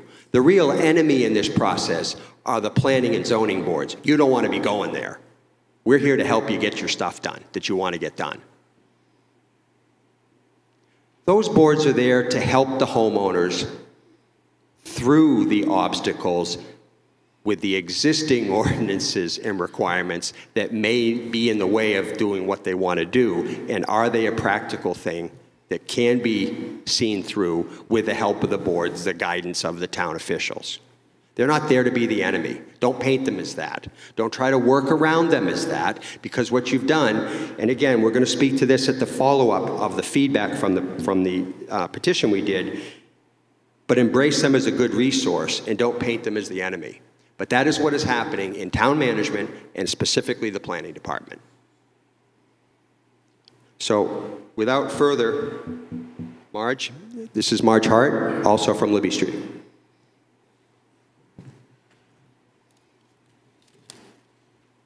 Thank you, Derek. I haven't met you. I've been in front of the zoning board and the planning boards, but not the selectmen, so here I am. I do have written down and a copy of the petition that I'd like to hand out to all of you, so you have that on record and can reference it.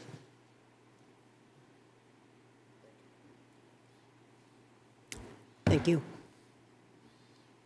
Thank you. Thank you.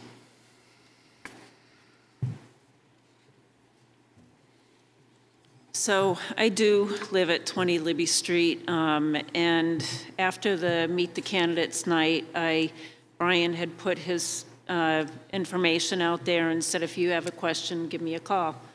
And the night of the Meet the Candidates, there were two questions that were asked about, basically, how does the planning department work? And I think, Mr. O'Brien, you answered the question, and Brian did, and I still had more questions, so I called Brian, and I said, Brian, this is how I understand it works, that the selectmen hire town manager hires the planning director that hires the code enforcement officer, and he said yes. And that conversation was extremely helpful for me because it did verify my understanding of how things work. And then at the last meeting, March 5th meeting, Derek stated, and he provided information on that. If the town planning director is not doing what he or she is supposed to do, then the town manager isn't the town manager who is supposed to redirect it. If the town manager correcting the planning director and planning director is ignoring the corrective actions, and where do we go from here, as I understand it, to the select board, and that confirms certainly what Mr. Duchesne, or Selectman Duchesne said. So one of the projects that Mr. Brown referred to on March 5th is 16 Libby Street. I totally agree with Mr. Brown's assessment about the impact and the fact that this has turned into a civil matter due to the lack of due diligence on the town manager and planning director. And it's caused neighborhood conflict. This has come up at the meetings.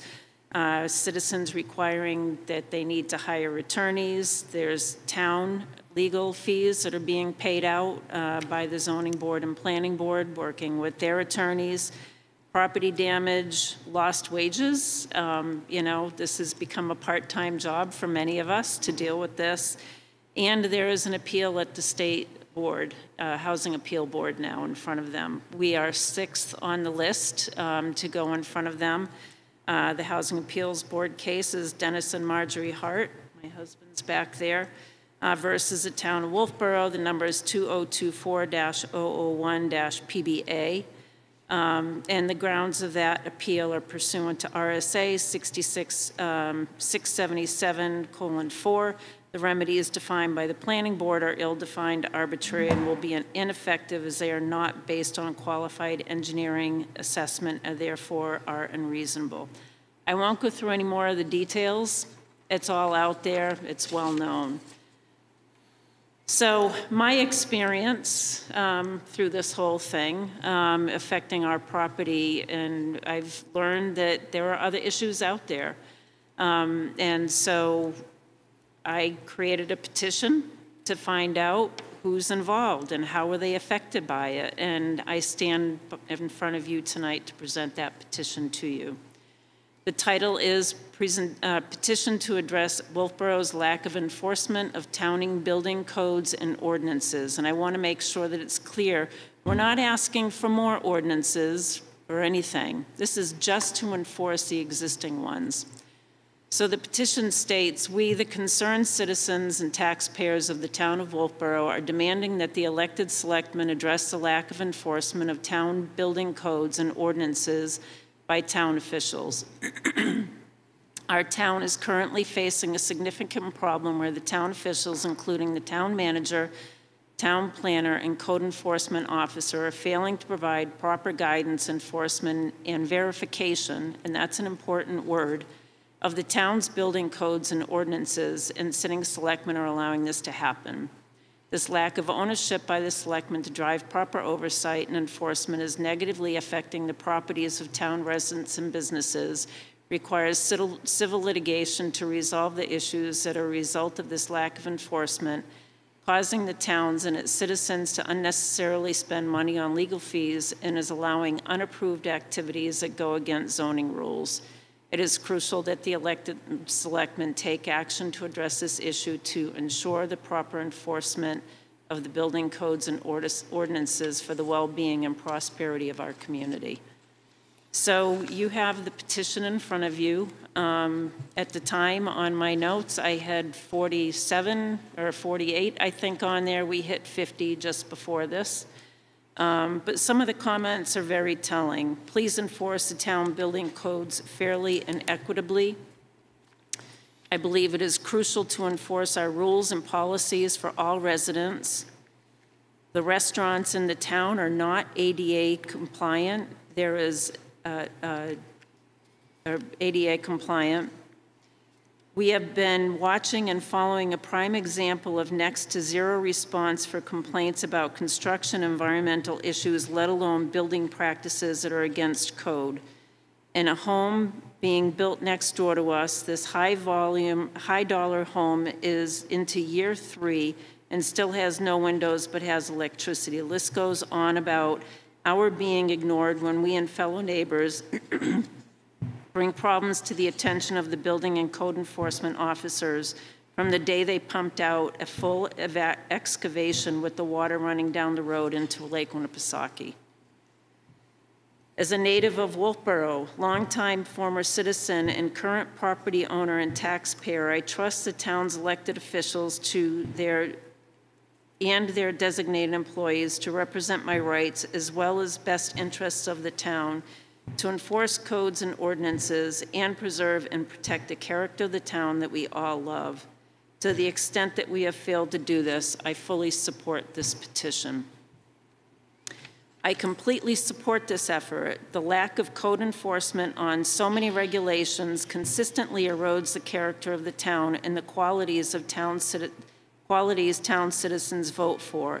Lighting, rentals, properties that operate as demos. Town ordinance should be upheld consistently. If we only had a version of Pat Waterman enforcing our codes throughout the town. I have spent thousands, yes, thousands, trying to manage the water collected and purposely directed from my neighbor's property onto mine. 2 generations of code enforcement officers have come to my house, looked at the situation, said it's illegal, and have done nothing. There are state regulations that the town is not following and enforcing. I'm sure it's not easy running a town. I'd like to think our officers are doing their best, but if not, I hope it gets addressed by them before litigations. And we need to enforce our town ordinances that have been voted for by its citizens to uphold and elect our elected officials accountable. So those are pretty strong statements. Interestingly, we could have doubled this. People were afraid of signing for being retribution by the town, is what we heard, and Derek will talk about that a little bit more. I can personally say I'm a leader of a multi-million-dollar software company that does software for architects and engineers, interestingly enough. And it's my job as a leader, it's a job of all of the leaders of our company to ensure that everybody is doing their job, because we are accountable to the board, we're accountable to the industry, and we're accountable to our customers. So based on this, we are asking that these ordinances get up enforced. It's not up to citizens of Wolfeboro to do the research to ensure the hired town employees do their job. It's the board's responsibility to ensure the town's budget is also spent on initiatives that are voted in by town citizens, not legal fees litigating issues and conflicts that could be prevented by this due diligence. As concerned citizens, we ask the Board of Selectmen proactively hold the town manager, planner, and code enforcement officer accountable for providing proper guidance in accordance with the town ordinances, confirmation of compliance and enforcement as the town grows. Failure to do so will continue to cause the town and its citizen to unnecessarily spend time and money on litigation and related activities and creating conflicts between neighbors. We acknowledge that Wolfeboro needs additional housing, but we need to openly collaborate as citizens and town management to assure that Wolfeboro grows in a controlled manner. Thank you very much for your time and consideration. Thank you for coming and speaking. Lastly, Derek Brown, just wrapping up on the feedback during the petition process. Okay. There's been a lot of strong observations pointed out here. In working with the Harts doing this petition, we deliberately did not do it on social media. I made a strong push to not do that because I wanted to talk to the people. I think we did a good job of doing that. And there is a very dark pattern here, I must say. It's not fun to talk about. The fear factor is huge here. If I sign this, they will not help me. They is the planning department. That's who the they has continually been referred to. Okay? I have heard, if I bring this out here, they'll attack me on social media. That may get spoken about tonight. I have heard, there's so many things. I think about the November 15th, where actually, Brian, you had made a statement about the activities you were trying to get the chamber events to get more people to come, and with great enthusiasm, I might add. Let me give you what I got out of this petition.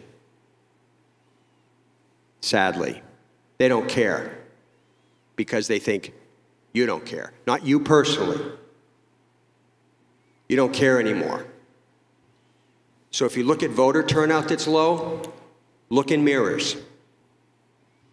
I think you've lost a lot of what you had because you're not enforcing stuff. When we went around with this petition, and I talked to people, and it was pretty plainly written what we were looking for,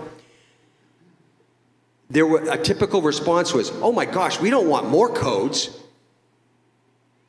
Did you read it? We're just saying, just look at what's there. I mean, at one point I made one comment on social media, if you don't, be prepared for the excavator that's going to park next to your house.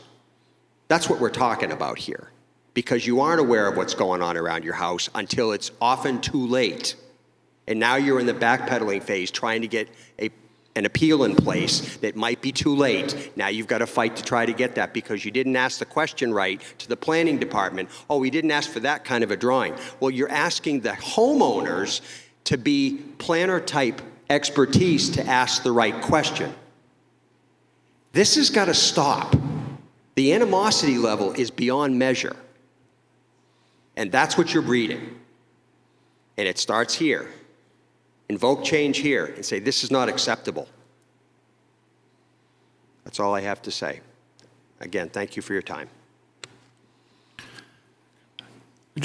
Derek, I just want to make a couple comments if I could here, if you want to be up here. Absolutely. Thank you, sir. Go ahead.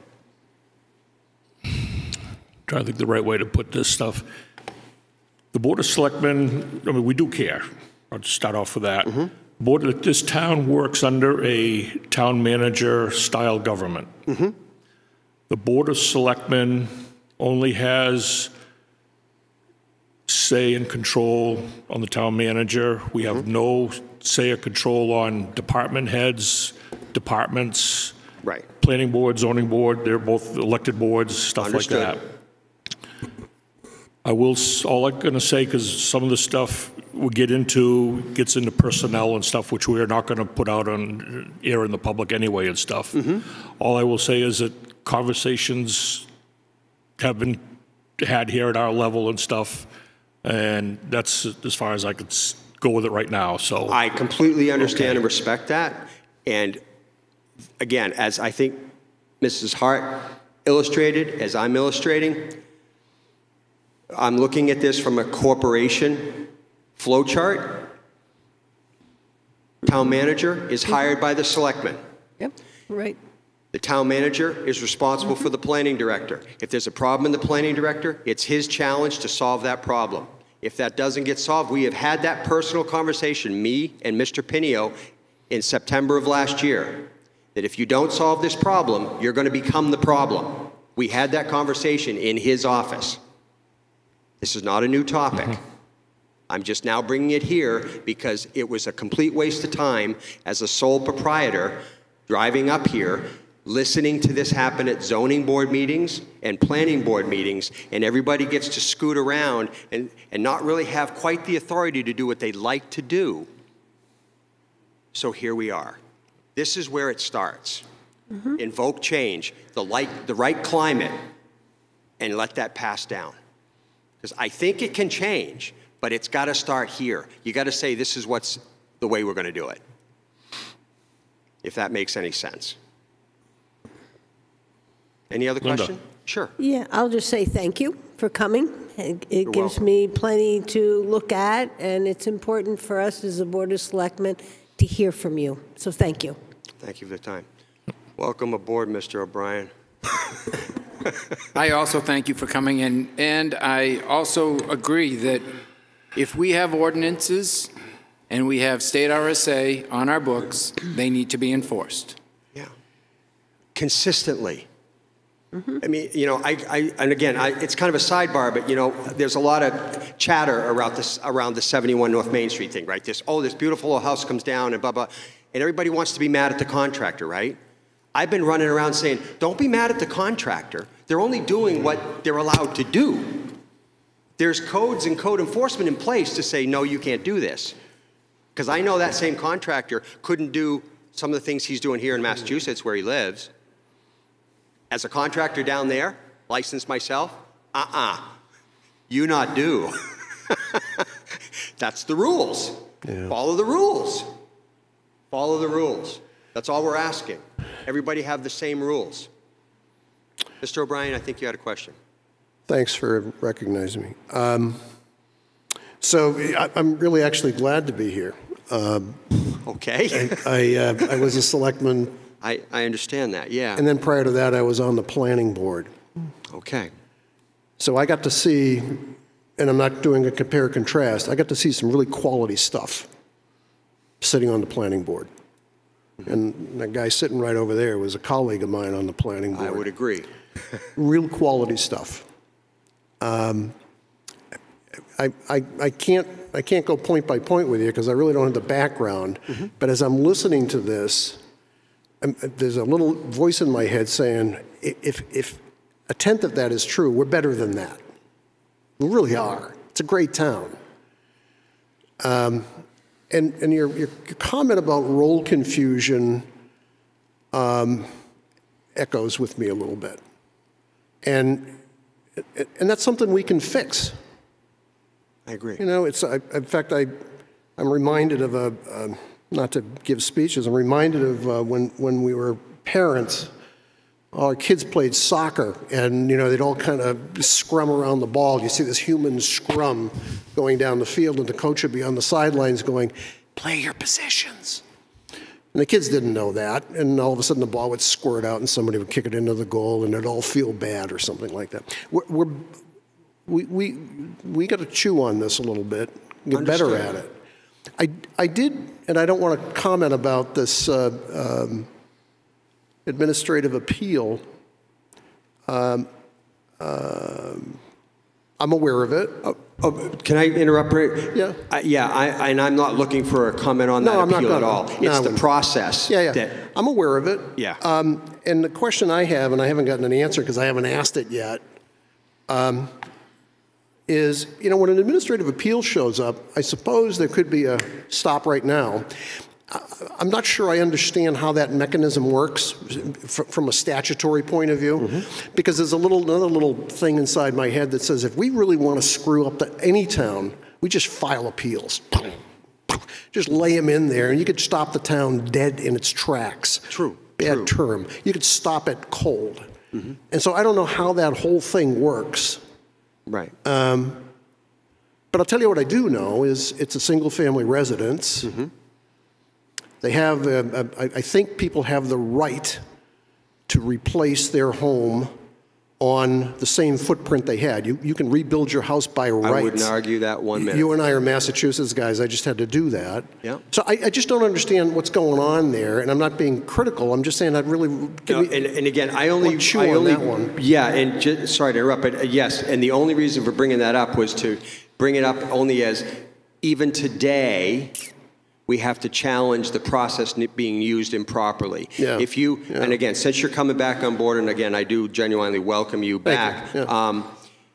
If you get time to look at zoning and planning board meetings from May periodically, where you'll see me or Audrey Klein, the Harts involved over May through October of last year, you'll see the spirit exactly of what I'm referring to, because it has nothing to do with that property. I'll shut up after this. I was out of town a lot over the past couple of years. No worries. And I would find myself late at night in a very nice hotel after having a nice dinner, either watching Wolfeboro planning, zoning, or select board meetings. So I had absolutely no life. But I watched the movies, right? And I think I understand some of the dynamics you're talking about. Yeah. Okay. Well, I appreciate the caring. Thank you. All set? Thank you. Thank you.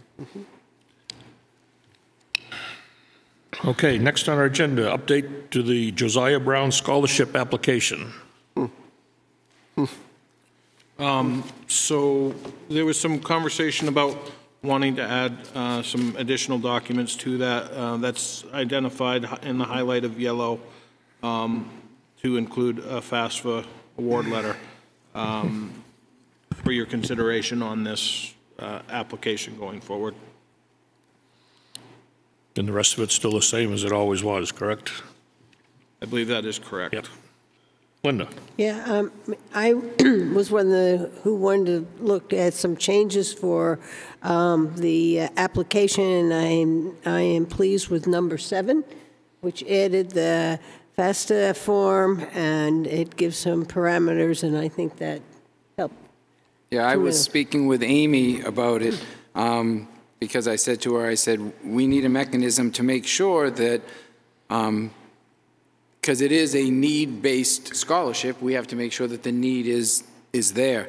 And it happens to work very, very well because Amy is our welfare agent, and she happens to have children that are going to be going through this process, so she understands the current FAFSA, how it works, how it's applied, how you get grant letters and whatnot, so we're in a perfect position to institute this. So would you like to have a motion to have this added into this application? Adopt as amended. Yep. I'll make a motion to accept the amended guidelines for administration of the Josiah W. Brown Scholarship Fund. Second. Motion by Linda, seconded by Brian. Any other discussion? All those in favor? Aye. Opposed? Thank you. Next on our agenda, discussion rules of procedure, code of conduct, and committee assignments. I kind of announced earlier the committee assignments anyway we would be postponing till April 3rd. Do we want to look at the rules of procedure and code of conduct this evening? Would you like to include that with our moving this all over to April 3rd? What's the board's wish? I think we should table it in case Dave has input. I think so, too. Okay. What I would ask is between now and then, because we have the list of assignments from the previous year for all of our committees and boards that we're on, to review that and kind of have that in our heads for our next meeting to update the list, and because there will obviously be some changes with the new member here, so. I would just add as well, when you go through the rules and procedures, we did have this reviewed by legal, updated. Yeah. And those are in the blue bullets. Oh, thank you. Can I, just something to think about for this, when we have this something to think about, please. I asked Jim to consider, we should have an org chart. Be able to go on the town website and be able to, figure out who's who, right? It would be great. Just a functional org chart. It doesn't necessarily have to be a names on it, just a functional organization listing, so. Because I've tried to navigate through it, and I know things are changing, we're pretty good, but I was even, as an insider, quote unquote, I was having problems figuring out things there, so that would be good. In my weekly notes, I'll send what I have developed to this point to the board, so that you have it for review. I will send what I have to this point on that to the board in my weekly notes, and then we can add it as a discussion item at a future board meeting. Linda? Yeah, and I know Amy kind of sent an email out that told what we had in this Selectmen's handbook. That definitely needs to be updated. I did it in 2021. And this, Paul, you'll remember, I think this little baby flow chart, what is and is not a meeting. Only if I can take credit for it. Yeah, okay. It was you who brought that. And we also have municipal committee chair guidelines. And I'd like to see if we can get that in our handbook and out to our chairs. So while we're piling on, the RSA that talks about the responsibilities of town manager, if I look at the website, I think it's out of date. It would be nice to just pick up the RSA. I think it was a 36 or whatever it is, and just park it right over there. That'll be good. And again, just from my learning, this track changes, this is being proposed by council? Council? Okay, I'll take a look at it. Thank you. Okay, any other business? Oh, I have Linda. one.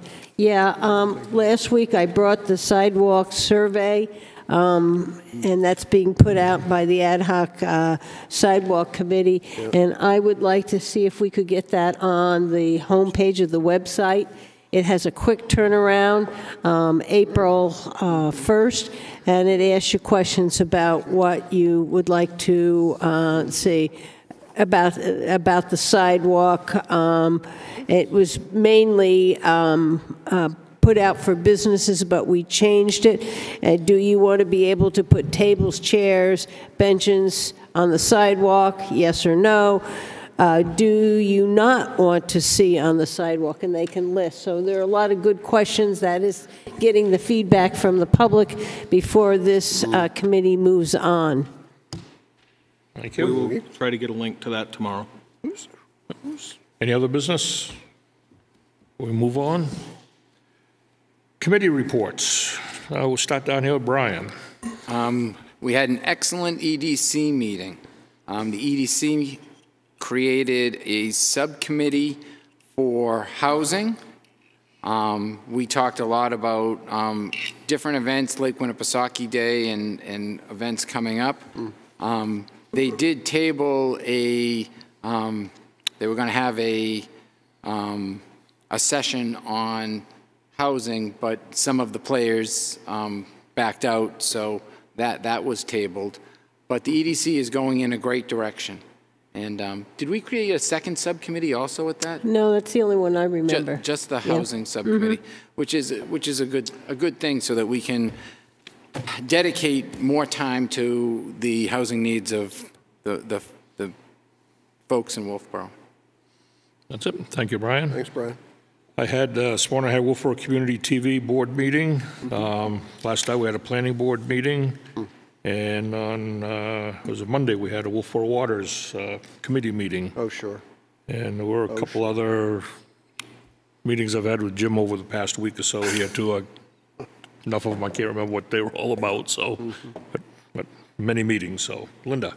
Yeah, just after our March 6th meeting, which almost seems a long time ago, on March 7th, Jim and I went to the quarterly chamber meeting and did a presentation on some of the warrant articles and operating budget that the chamber wanted to hear more on.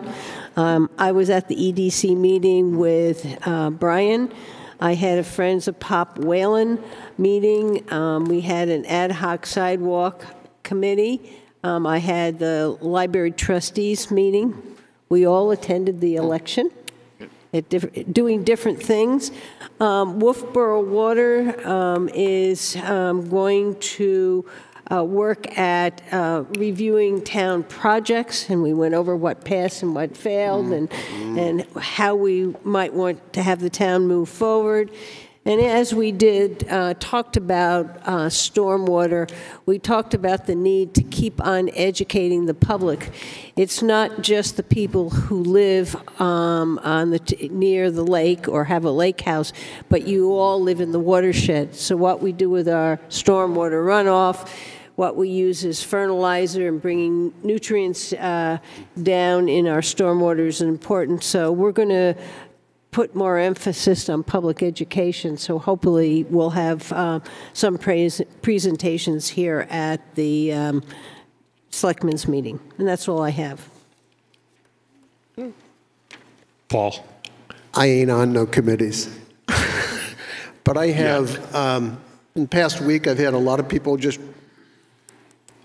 send me emails, want to meet. I met with the chief and the chairman of the police commission. That was a good conversation. At least I thought it was. That was a good conversation. I got a chance to. I watched with great interest this school funding juggernaut that we're going to have to deal with. So I visited with one of the state representatives this morning. We talked about that whole process and what's going on. That's kind of interesting. I had dinner with Luke last night. Committee meetings. I'm yeah. sorry. I had dinner with Luke last night, and it was great. And it was a great exchange of information for me. So that's my committee reports. Thank you. Thank you, Paul. Town manager's report. Yeah, just a couple of items. First of all, to answer Suzanne's question, it's 40 years. It's not 40 plus 5. It's 40. It's not 38. Not 39. It's 40.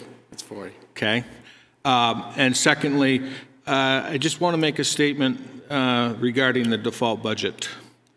There's a lot of conversation which is taking place regarding the default budget and what the impact on town operations and events will be through the year 2024. I just want to sit here and say, as town manager, I'm working diligently with the department heads, and the goal going forward is to make the impact on the citizens, the programs, and everything that Wolfeboro has to offer be as minimal as possible. If people are hearing contrary to that, I would appreciate it if you brought that to my attention. But our goal here is to keep everything as stable as we possibly can with minimal negative impact to our citizens and visitors. That's all I have. Thank you. Questions from the press? Is Alyssa with us? Got logged out.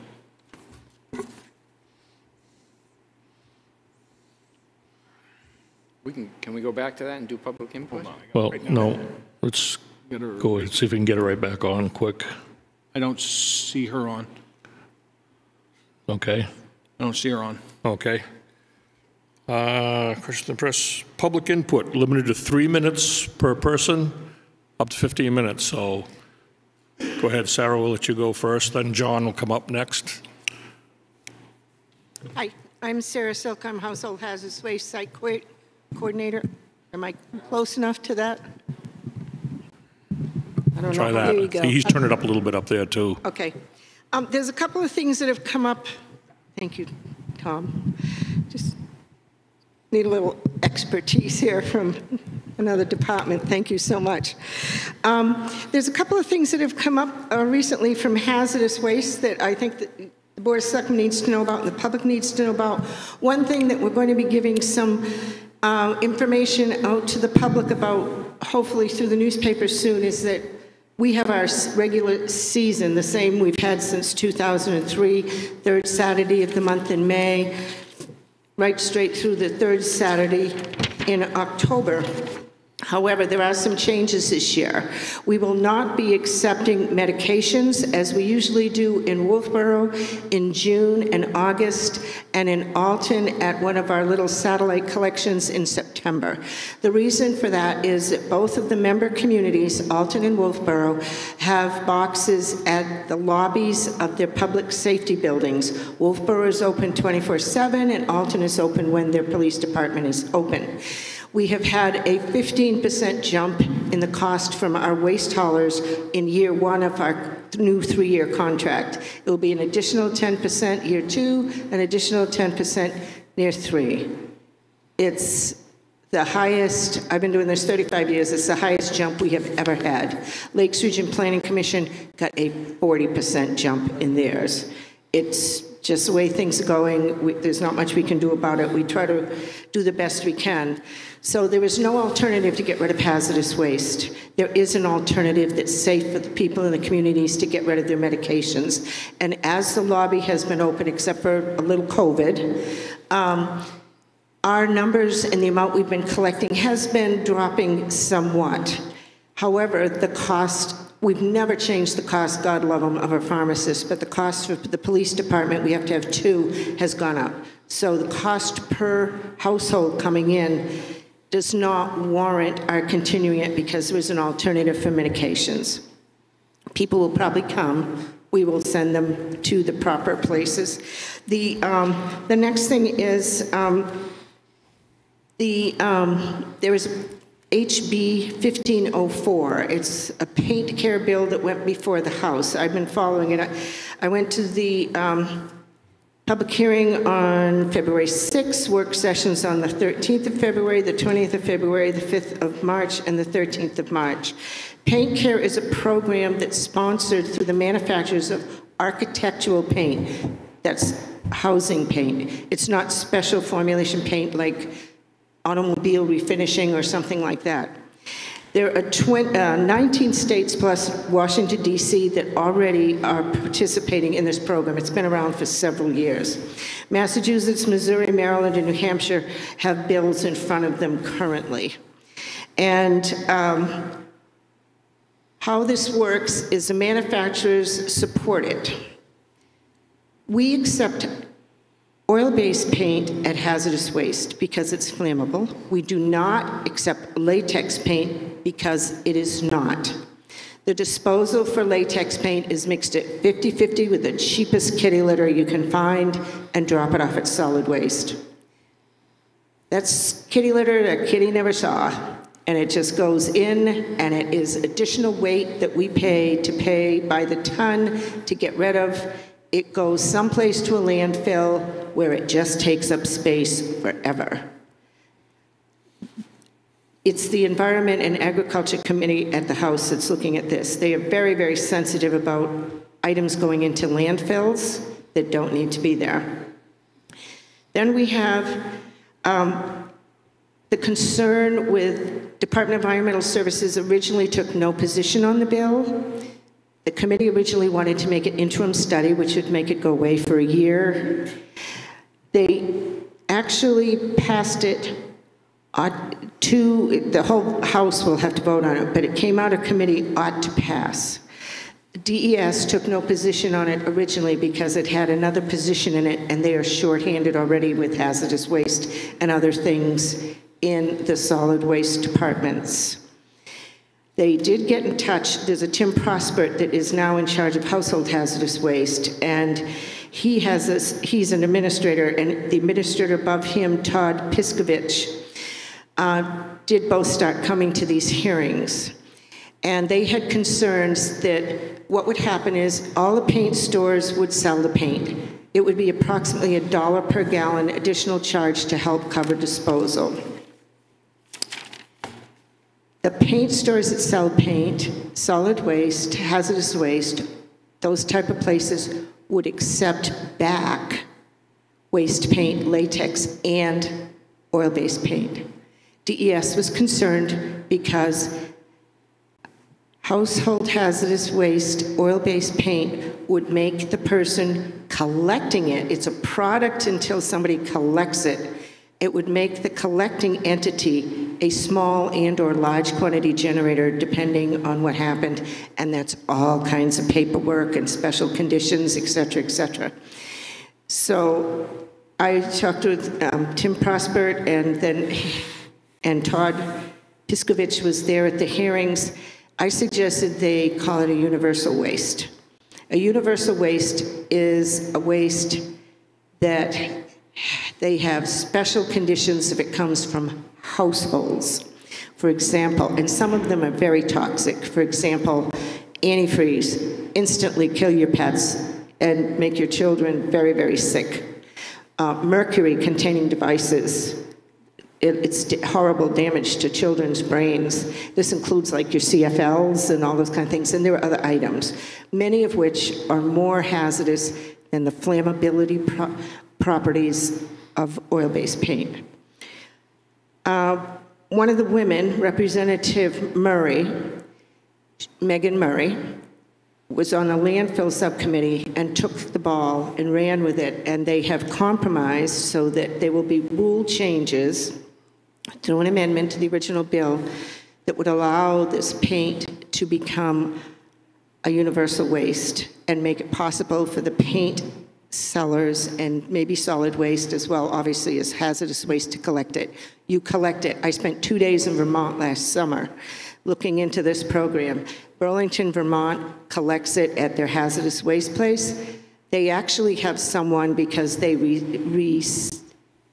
recycle it, but at a high level. They check every can of paint. If it's good, you have a drum of red, green, yellow, purple, blah, blah, blah. They remix 55 gallons at a time. They add mildewcide, other chemicals to make it like new paint. They sell it for $11 a gallon. They have different prices for 5-gallon and 2-gallon cans. This allows people that need to paint their homes to keep them sound and to keep water out and to keep them housed to do it. When you compare it, some retail paint is $55 to $75 a gallon.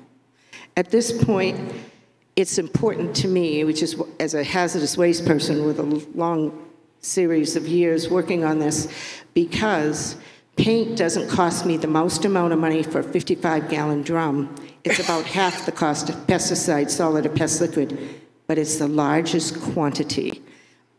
I'm not totally familiar with my new price, but the other way we send out paint is 101-gallon cans on a pallet. That's over $1,300 plus a recovery fee of 13% on top of that. We have had a $200,000 amount for grants from 1990 when I got into the program. I don't know what it was prior to that, up until now. $200,000 for the entire state of New Hampshire. We get the second highest amount per capita because we have a permanent site, 22 cents. I had a $57,000 bill to my waste hauler last year. I'm waiting for a check for $2,666. We need help.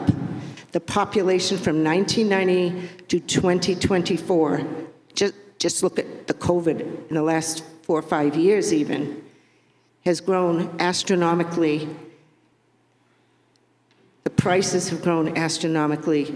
We need help somewhere. If the paint care program passes, I will no longer pay a penny for the oil-based, and the guys at the top of the hill in solid waste will not be paying by the ton to get rid of kitty litter. So I'm really hoping this bill passes. It has to be voted on by the total House. Crossover day is tomorrow, the 21st. Today's the 20th, right? Right. Okay, the 21st, and it goes to the Senate. Then they have committees, and they have to vote as well. Call all your representatives and your senators and encourage them, because they certainly are not inclined to give us more money through the grant program. And this would greatly relieve, you know, default budgets. Both Alton and Wolfeboro got one. It won't help me next year. It probably won't be in place until 25 to 26 if it passes. But it's really important that, you know, people support this. Mm-hmm. The other thing that I had was a little problem. Let me just pass this out. Sarah, do you know the bill number offhand? Do you know the bill number that's in the House? Yes, House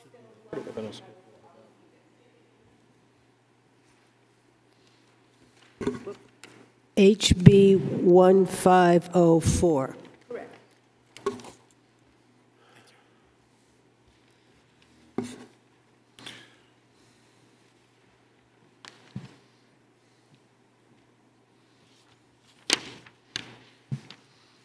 No pressure, but just so you know, you're already at about 10 minutes here. And Okay, sorry. Okay, what you have here is the solid waste, one side of the solid waste new brochure, which Wayne McBride gave Dale when he went to the dump last Saturday. It's the first time I saw it. And I have been in touch with Steve, and it's, well, two Steves, Stedman and Randall. And there were some things on here which I guess, according to the information I've been given, perhaps has been an error for some time. If you look at the item that says bulky furniture and follow it across to where the column that says no, it says it's recyclable or hazardous waste. 35 years, never took bulky furniture, never plan on it. Construction demo debris, same thing, recyclable or hazardous waste. Never take it at hazardous waste, don't plan on it. So that's an error. It may have been there before. Then down at the bottom, there were a couple of comments. One has to do with asterisks. And the bottom one was a triple asterisk, And it said, Household Hazardous Waste Collection Day held each year on the 4th Saturday of July. We haven't participated in the Lakes Region Planning Commission since 2002. So I did stop by this morning. I had to copy some information for hazardous waste at the town hall, and I picked up one of the flyers that they have by where you pay your electric bill, and they have crossed off with a magic marker everything after household hazardous waste. That'll be very helpful. Unfortunately, I think there's like 5 cases of these. But the other thing that does need to be added is where it says waste oil, you go across to no, and it says contaminated oil, antifreeze, gas, or paint. That's where the 3-star asterisk should have been, the only place, because hazardous waste takes contaminated oil, antifreeze, and it might be more exact to say gasoline, because we don't take propane, and we do take paint. So it would be really nice if maybe we could get the Board of Selectmen and the department heads to have a policy where if you're going to talk about another department's program, somebody would check with someone on that department? Just a thought. Yeah, and I guess I got looking at this tonight, and I guess one of the questions I would have for you, Sarah, is there's no liaison from the Wolfeboro Board of Selectmen to your joint board. Should there be? No, it's supposed to be the town manager. Yeah, well, I understand that, but my plate's a little full as well. Yeah. So. Okay, well, if somebody from the Board of Selectmen would like to come down, I have to go every meeting. So I'm always there. And the town administrator from Alton attends. He's the voting member, and then he has a Board of Selectmen that comes as a liaison. I say we could talk about that when we do our assignments here, if we want to add a representative to the board from the Board of Selectmen to fill in the spot where, you know, Jim can't be, so. Yeah, one last thing, and then I'll go sit down. Okay. Anybody that has any hazardous waste pamphlets from last year, toss them out. We have new brochures coming. They are currently at the printers because our price for people from away had to change to reflect that 15% jump. So anybody, all the departments have them when we make a new one in case someone answers the phone and gets a question. So, and I'm pretty sure there are some downstairs. So if someone on the staff could be responsible for just making sure that they all get thrown away so that I don't have misinformation out there from my department as we inadvertently just had from solid waste. Thank you. Thank you. Yep.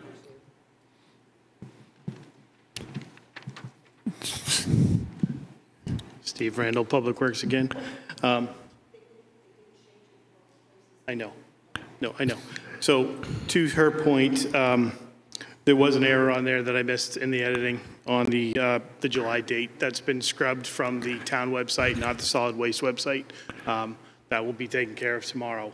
I believe at this point, almost every one that we have in cases, that has been crossed off, all 5 cases, 6 cases. Where there is some confusion, and I don't necessarily think this is the place for this, but this upper portion of this is actually for solid waste, not hazardous waste. So we take waste oil up there. So if you follow that across, the reason that says contaminated oil, antifreeze, and paint is because they don't. So this actual block is for solid waste, and the other page had the hours for the household hazardous waste. So we actually didn't have a breakdown. Somewhere along the lines, we added this and I didn't catch it. Yep. So that's been, like I said, that's been scrubbed from the town. Yep. That'll get scrubbed from the solid waste website, and Steve and the crew have edited out the files. Can you add the asterisk where it says no on those products that go hazardous waste, because that's the only thing that should have those 3 asterisks on the whole. Right, but what I'm trying to say, Sarah, is this isn't household hazardous waste page. Right. I know what you're saying. Can I have you guys kind of work this out? Somewhere else. Somewhere, you know, rather than, thank you. John. John Thurston, thank you for having me tonight. So I'm here on a couple issues tonight. First is a personal, and then I have some observations from the meeting tonight. Over the last couple of years, I've had a neighbor, number 5 Edgewood Terrace, named Mr. Dan Miles, who wrote letters to the zoning board, the select board, and to the planning board saying I was colluding with the town and I was getting preferential treatment. I'm no longer a member of the planning board, and I'd like to read a letter that I gave to Kathy Barnard. To my fellow board members and to the community of Wolfeboro that elected me for three-year terms, it has been a privilege to be a representative to the planning board and to the town of Wolfeboro. Working on the 9 subcommittees over the 9 years has been very fulfilling for me, and I know I made a positive impact while challenging others to see things from a perspective they are not familiar with. I do recognize that I have knowledge that others will want me to contribute, and they have been engaging me over the last couple of months or so. I have been happy to share my thoughts and will continue to do so. My future plans over the last year have been turned upside down, and it has been a very difficult period. I do wish for a more tranquil future and a more graceful period to focus on my personal well-being. My contribution to the town of Wolfeboro and to the great people of this community will always be appreciated and cherished. I wish you all well, and I thank you for supporting Steve Webster as my future replacement. Thank you, John Thurston.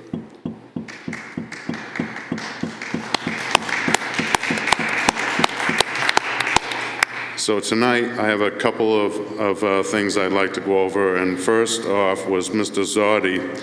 Mr. Zoddy talked about a request for volunteers for a citizen, but gave no information on how someone would make that contact to Mr. Zoddy. So maybe he could come up and or give some input on how that would happen.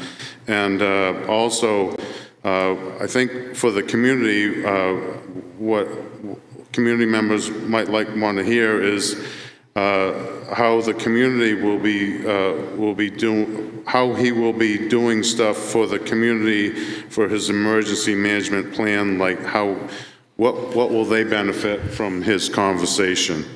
The other comment I have is about the water and the well situation. If you're a private homeowner and you have your own well, you're not a water payer. So if the town has a well situation and they want to have the ratepayers for the wells, for the water system, be the only ones to pay for that, that should come out of the general fund. The people who are on the water system shouldn't be the ones to have to pay for the town to create a well for the beach area. Everybody in the town should be able to pay for that one instead of water payers.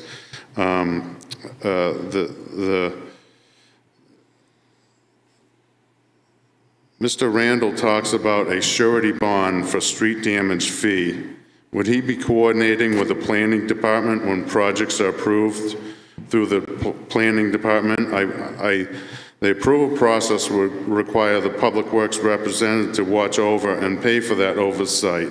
Over the years past, I can say that since Matt Sullivan, there has been no oversight from that perspective, and in the past, the town hired Ty and Bond to inspect the process, but I know that hasn't happened as of the last planner that we have currently right now. So I know that there was a discussion with Kathy Barnard, myself, and the vice chairman to engage the planner to get him to use Ty and Bond to make those engineered inspections, but I can attest that hasn't been happening. And so if Mr. Randall was going to engage the process of being the director to manage the projects, how would the town get the fee, and what would be that fee for that cost? And to that point, I think when we talked about the facilities manager and him saying each department head would have a bubble to go into, and then, you know, basically what's happening is, the way I see it is, Mr. Randall would now be the facilities manager and would be doing 2 jobs in one. I think we talked about a facilities manager that would be the oversight of that bubble in its entirety, so that it wouldn't be Mr. Randall's job to be the oversight person for all these management issues. Just my observation. Thank you. Thank you, John.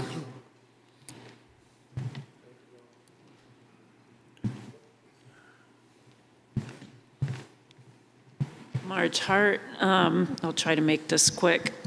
So last night I was at the planning board meeting, and there was discussion about the road regulations, and that coincided with safety issues that we're seeing on Libby Street. Here we are again.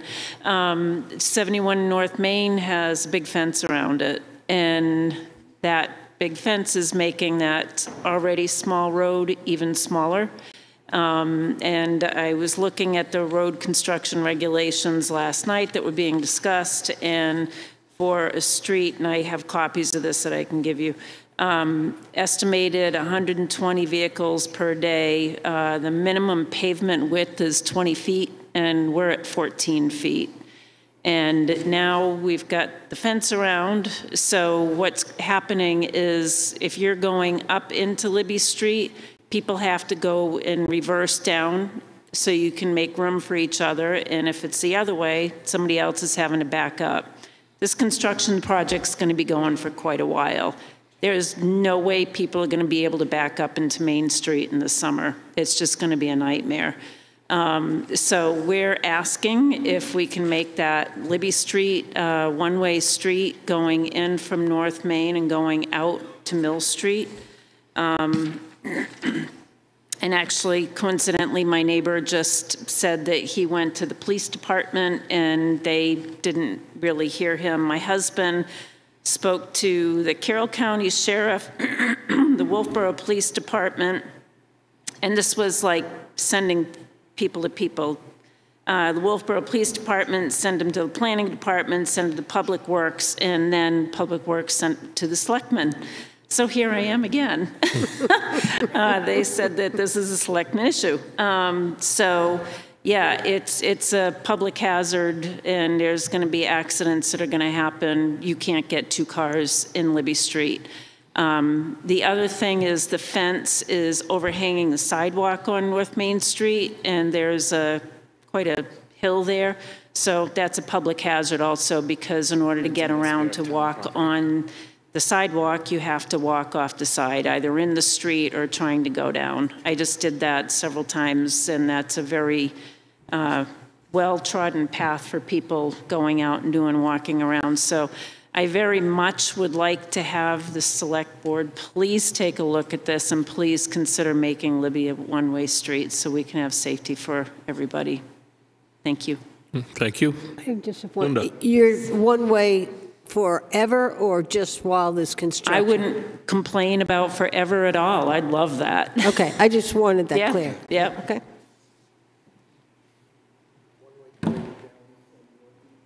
Yes. Thank you. Thanks. Coming out on Libby Street, down on Mill Street is dangerous too. You can't see around the corners. Thank you.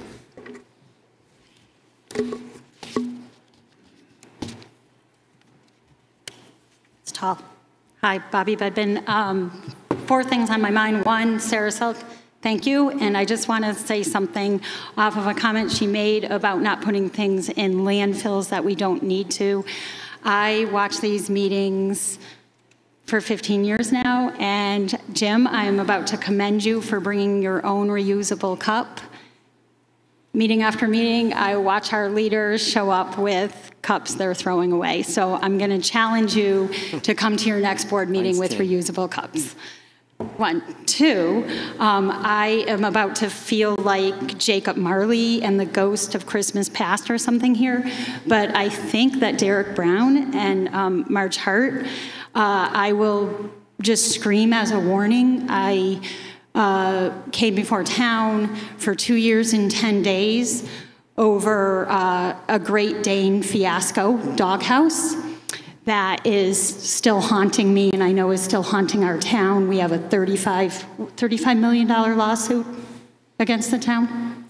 I don't think so, no. I think those had been cleared. Has that gone away? There's no lawsuit to my knowledge. No, Okay, I so don't know of any either. That's gone now. But we know how much money we spent on that because we did not enforce our code. So take a good listen, because I think they're giving you a warning on that. 3, I just want to point out that for 15 years or a little more, I have watched these meetings, and I have never once heard the board vote against a manifest. And I'm going to put out a challenge that the board actually looks at those things before you bulk vote on your manifests moving forward. I believe the $2.7 million could have been caught, amongst other things that could be caught, if just can put that challenge out there too. And number 4, I just have a question about Pop Whalen. Did I hear correctly we're only at 3% of our revenue for the year earlier? We don't get to see what you're seeing, so was that on the sheet? I think what she said, I think it may have been 3% was the revenue we had collected in the town. Okay. But and she said that the tax bills hadn't gone out. Okay, so for the enterprise fund on POP, the sheet she gave you, you're at 80% revenue. At the December closing report. No, I'm talking about right now, the first. Oh, right now. Yeah. She said we're a month behind, that they run a month behind, and I think you're right. It's just we're in our really big part of the season where we should have probably 50% of our revenue. So we're at 5, and that's as of the February, end of February. No, that's the end of, if it's a February. It's the end of January. So it would be the end of January. What we've collected is the end of January. Wow, we're pretty far behind. If our big months are really October, November, December, January. Well, that was all in last year. That's last year. Okay. We're starting in January. Okay, and then I just want to point out one more thing. So if I could, Bobby, just roll the tape back. Jim is meeting with the director tomorrow, and that's not just, oh shit, we're going to meet with the director tomorrow. The question that was asked, and I think you heard that, is it's not where we've been, it's where we're going to land.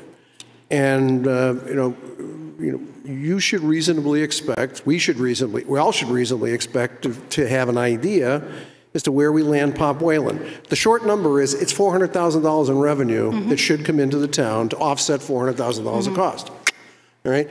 And that doesn't include any operating leverage that says they can accrue money for capital.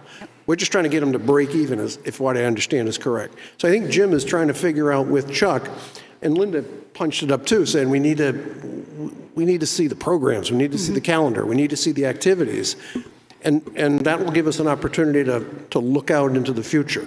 I couldn't agree with you more, which is where I'm about to go on this. Oh, okay.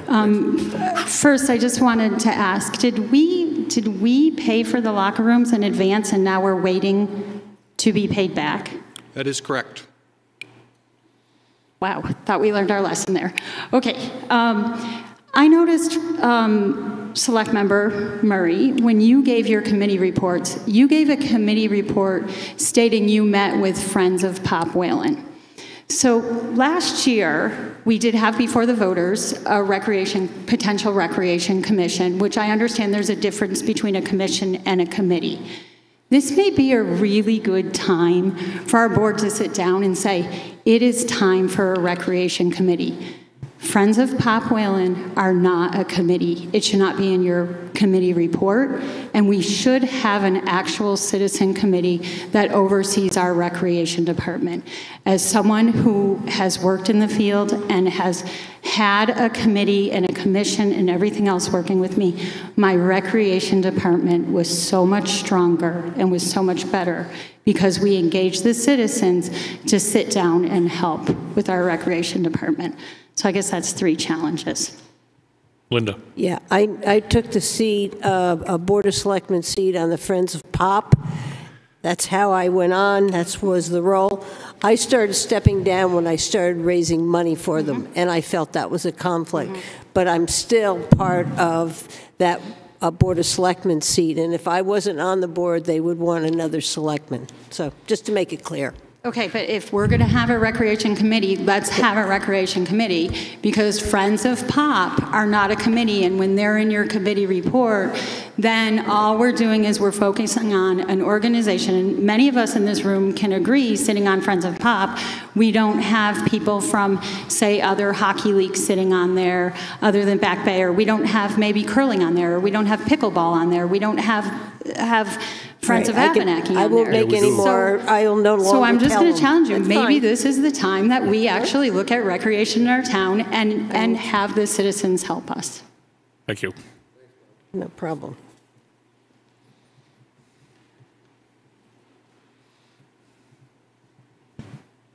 Hi, Audrey Klein.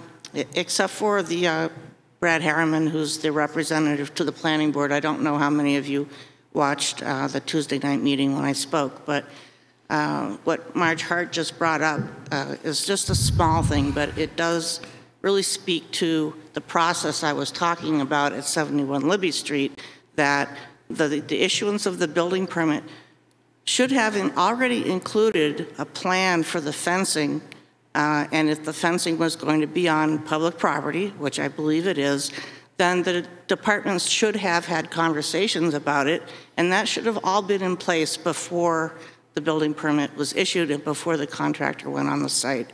So that, besides the fact that I'm really concerned that this contractor is actually going to be working potentially in the town, not just the right-of-way, but on their land, these kinds of issues are just not getting looked at, and that was kind of the point of my discussion last night.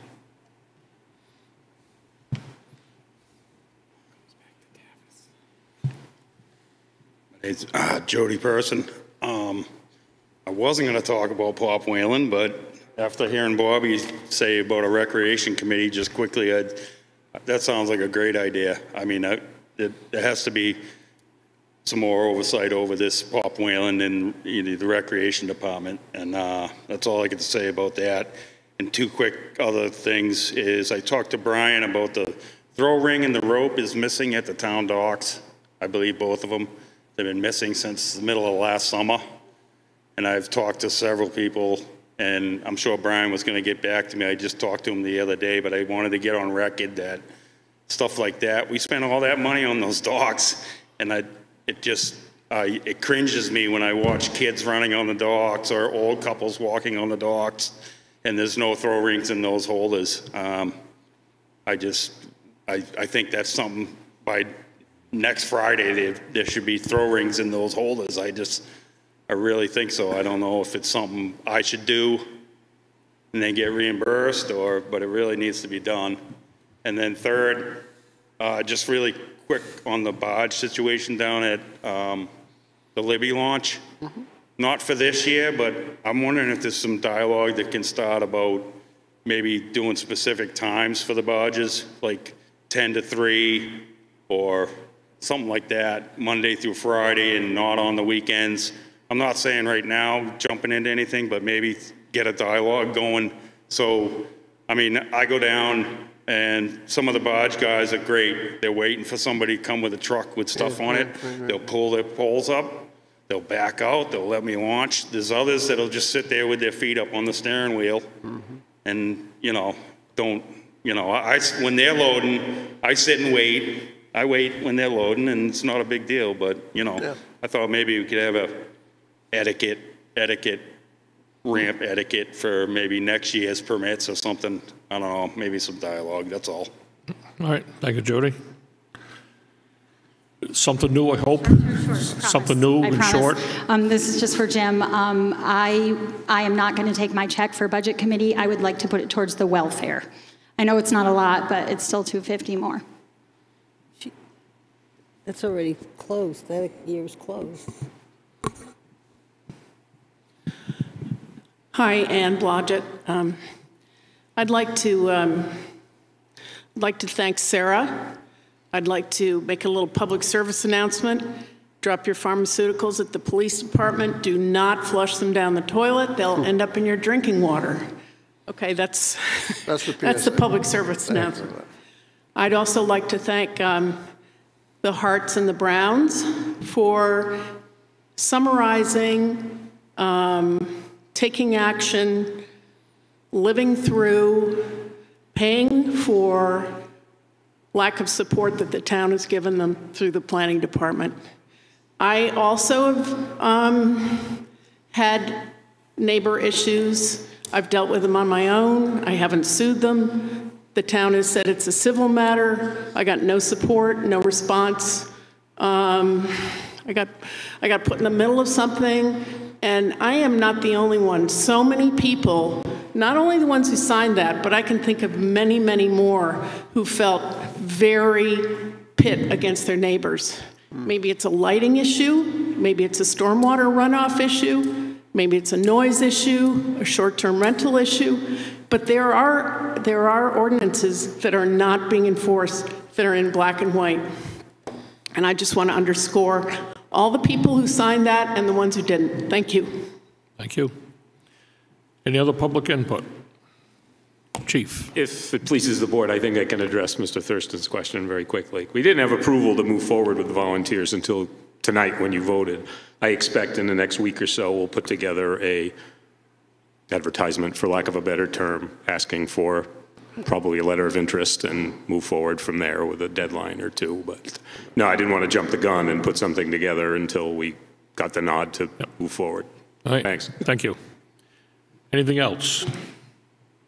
Suzanne, okay. I would entertain a motion to go into non-public. Move to go into non-public. All those in favor? Aye. Yes, yes, Yes. Thank you, everybody. Thanks.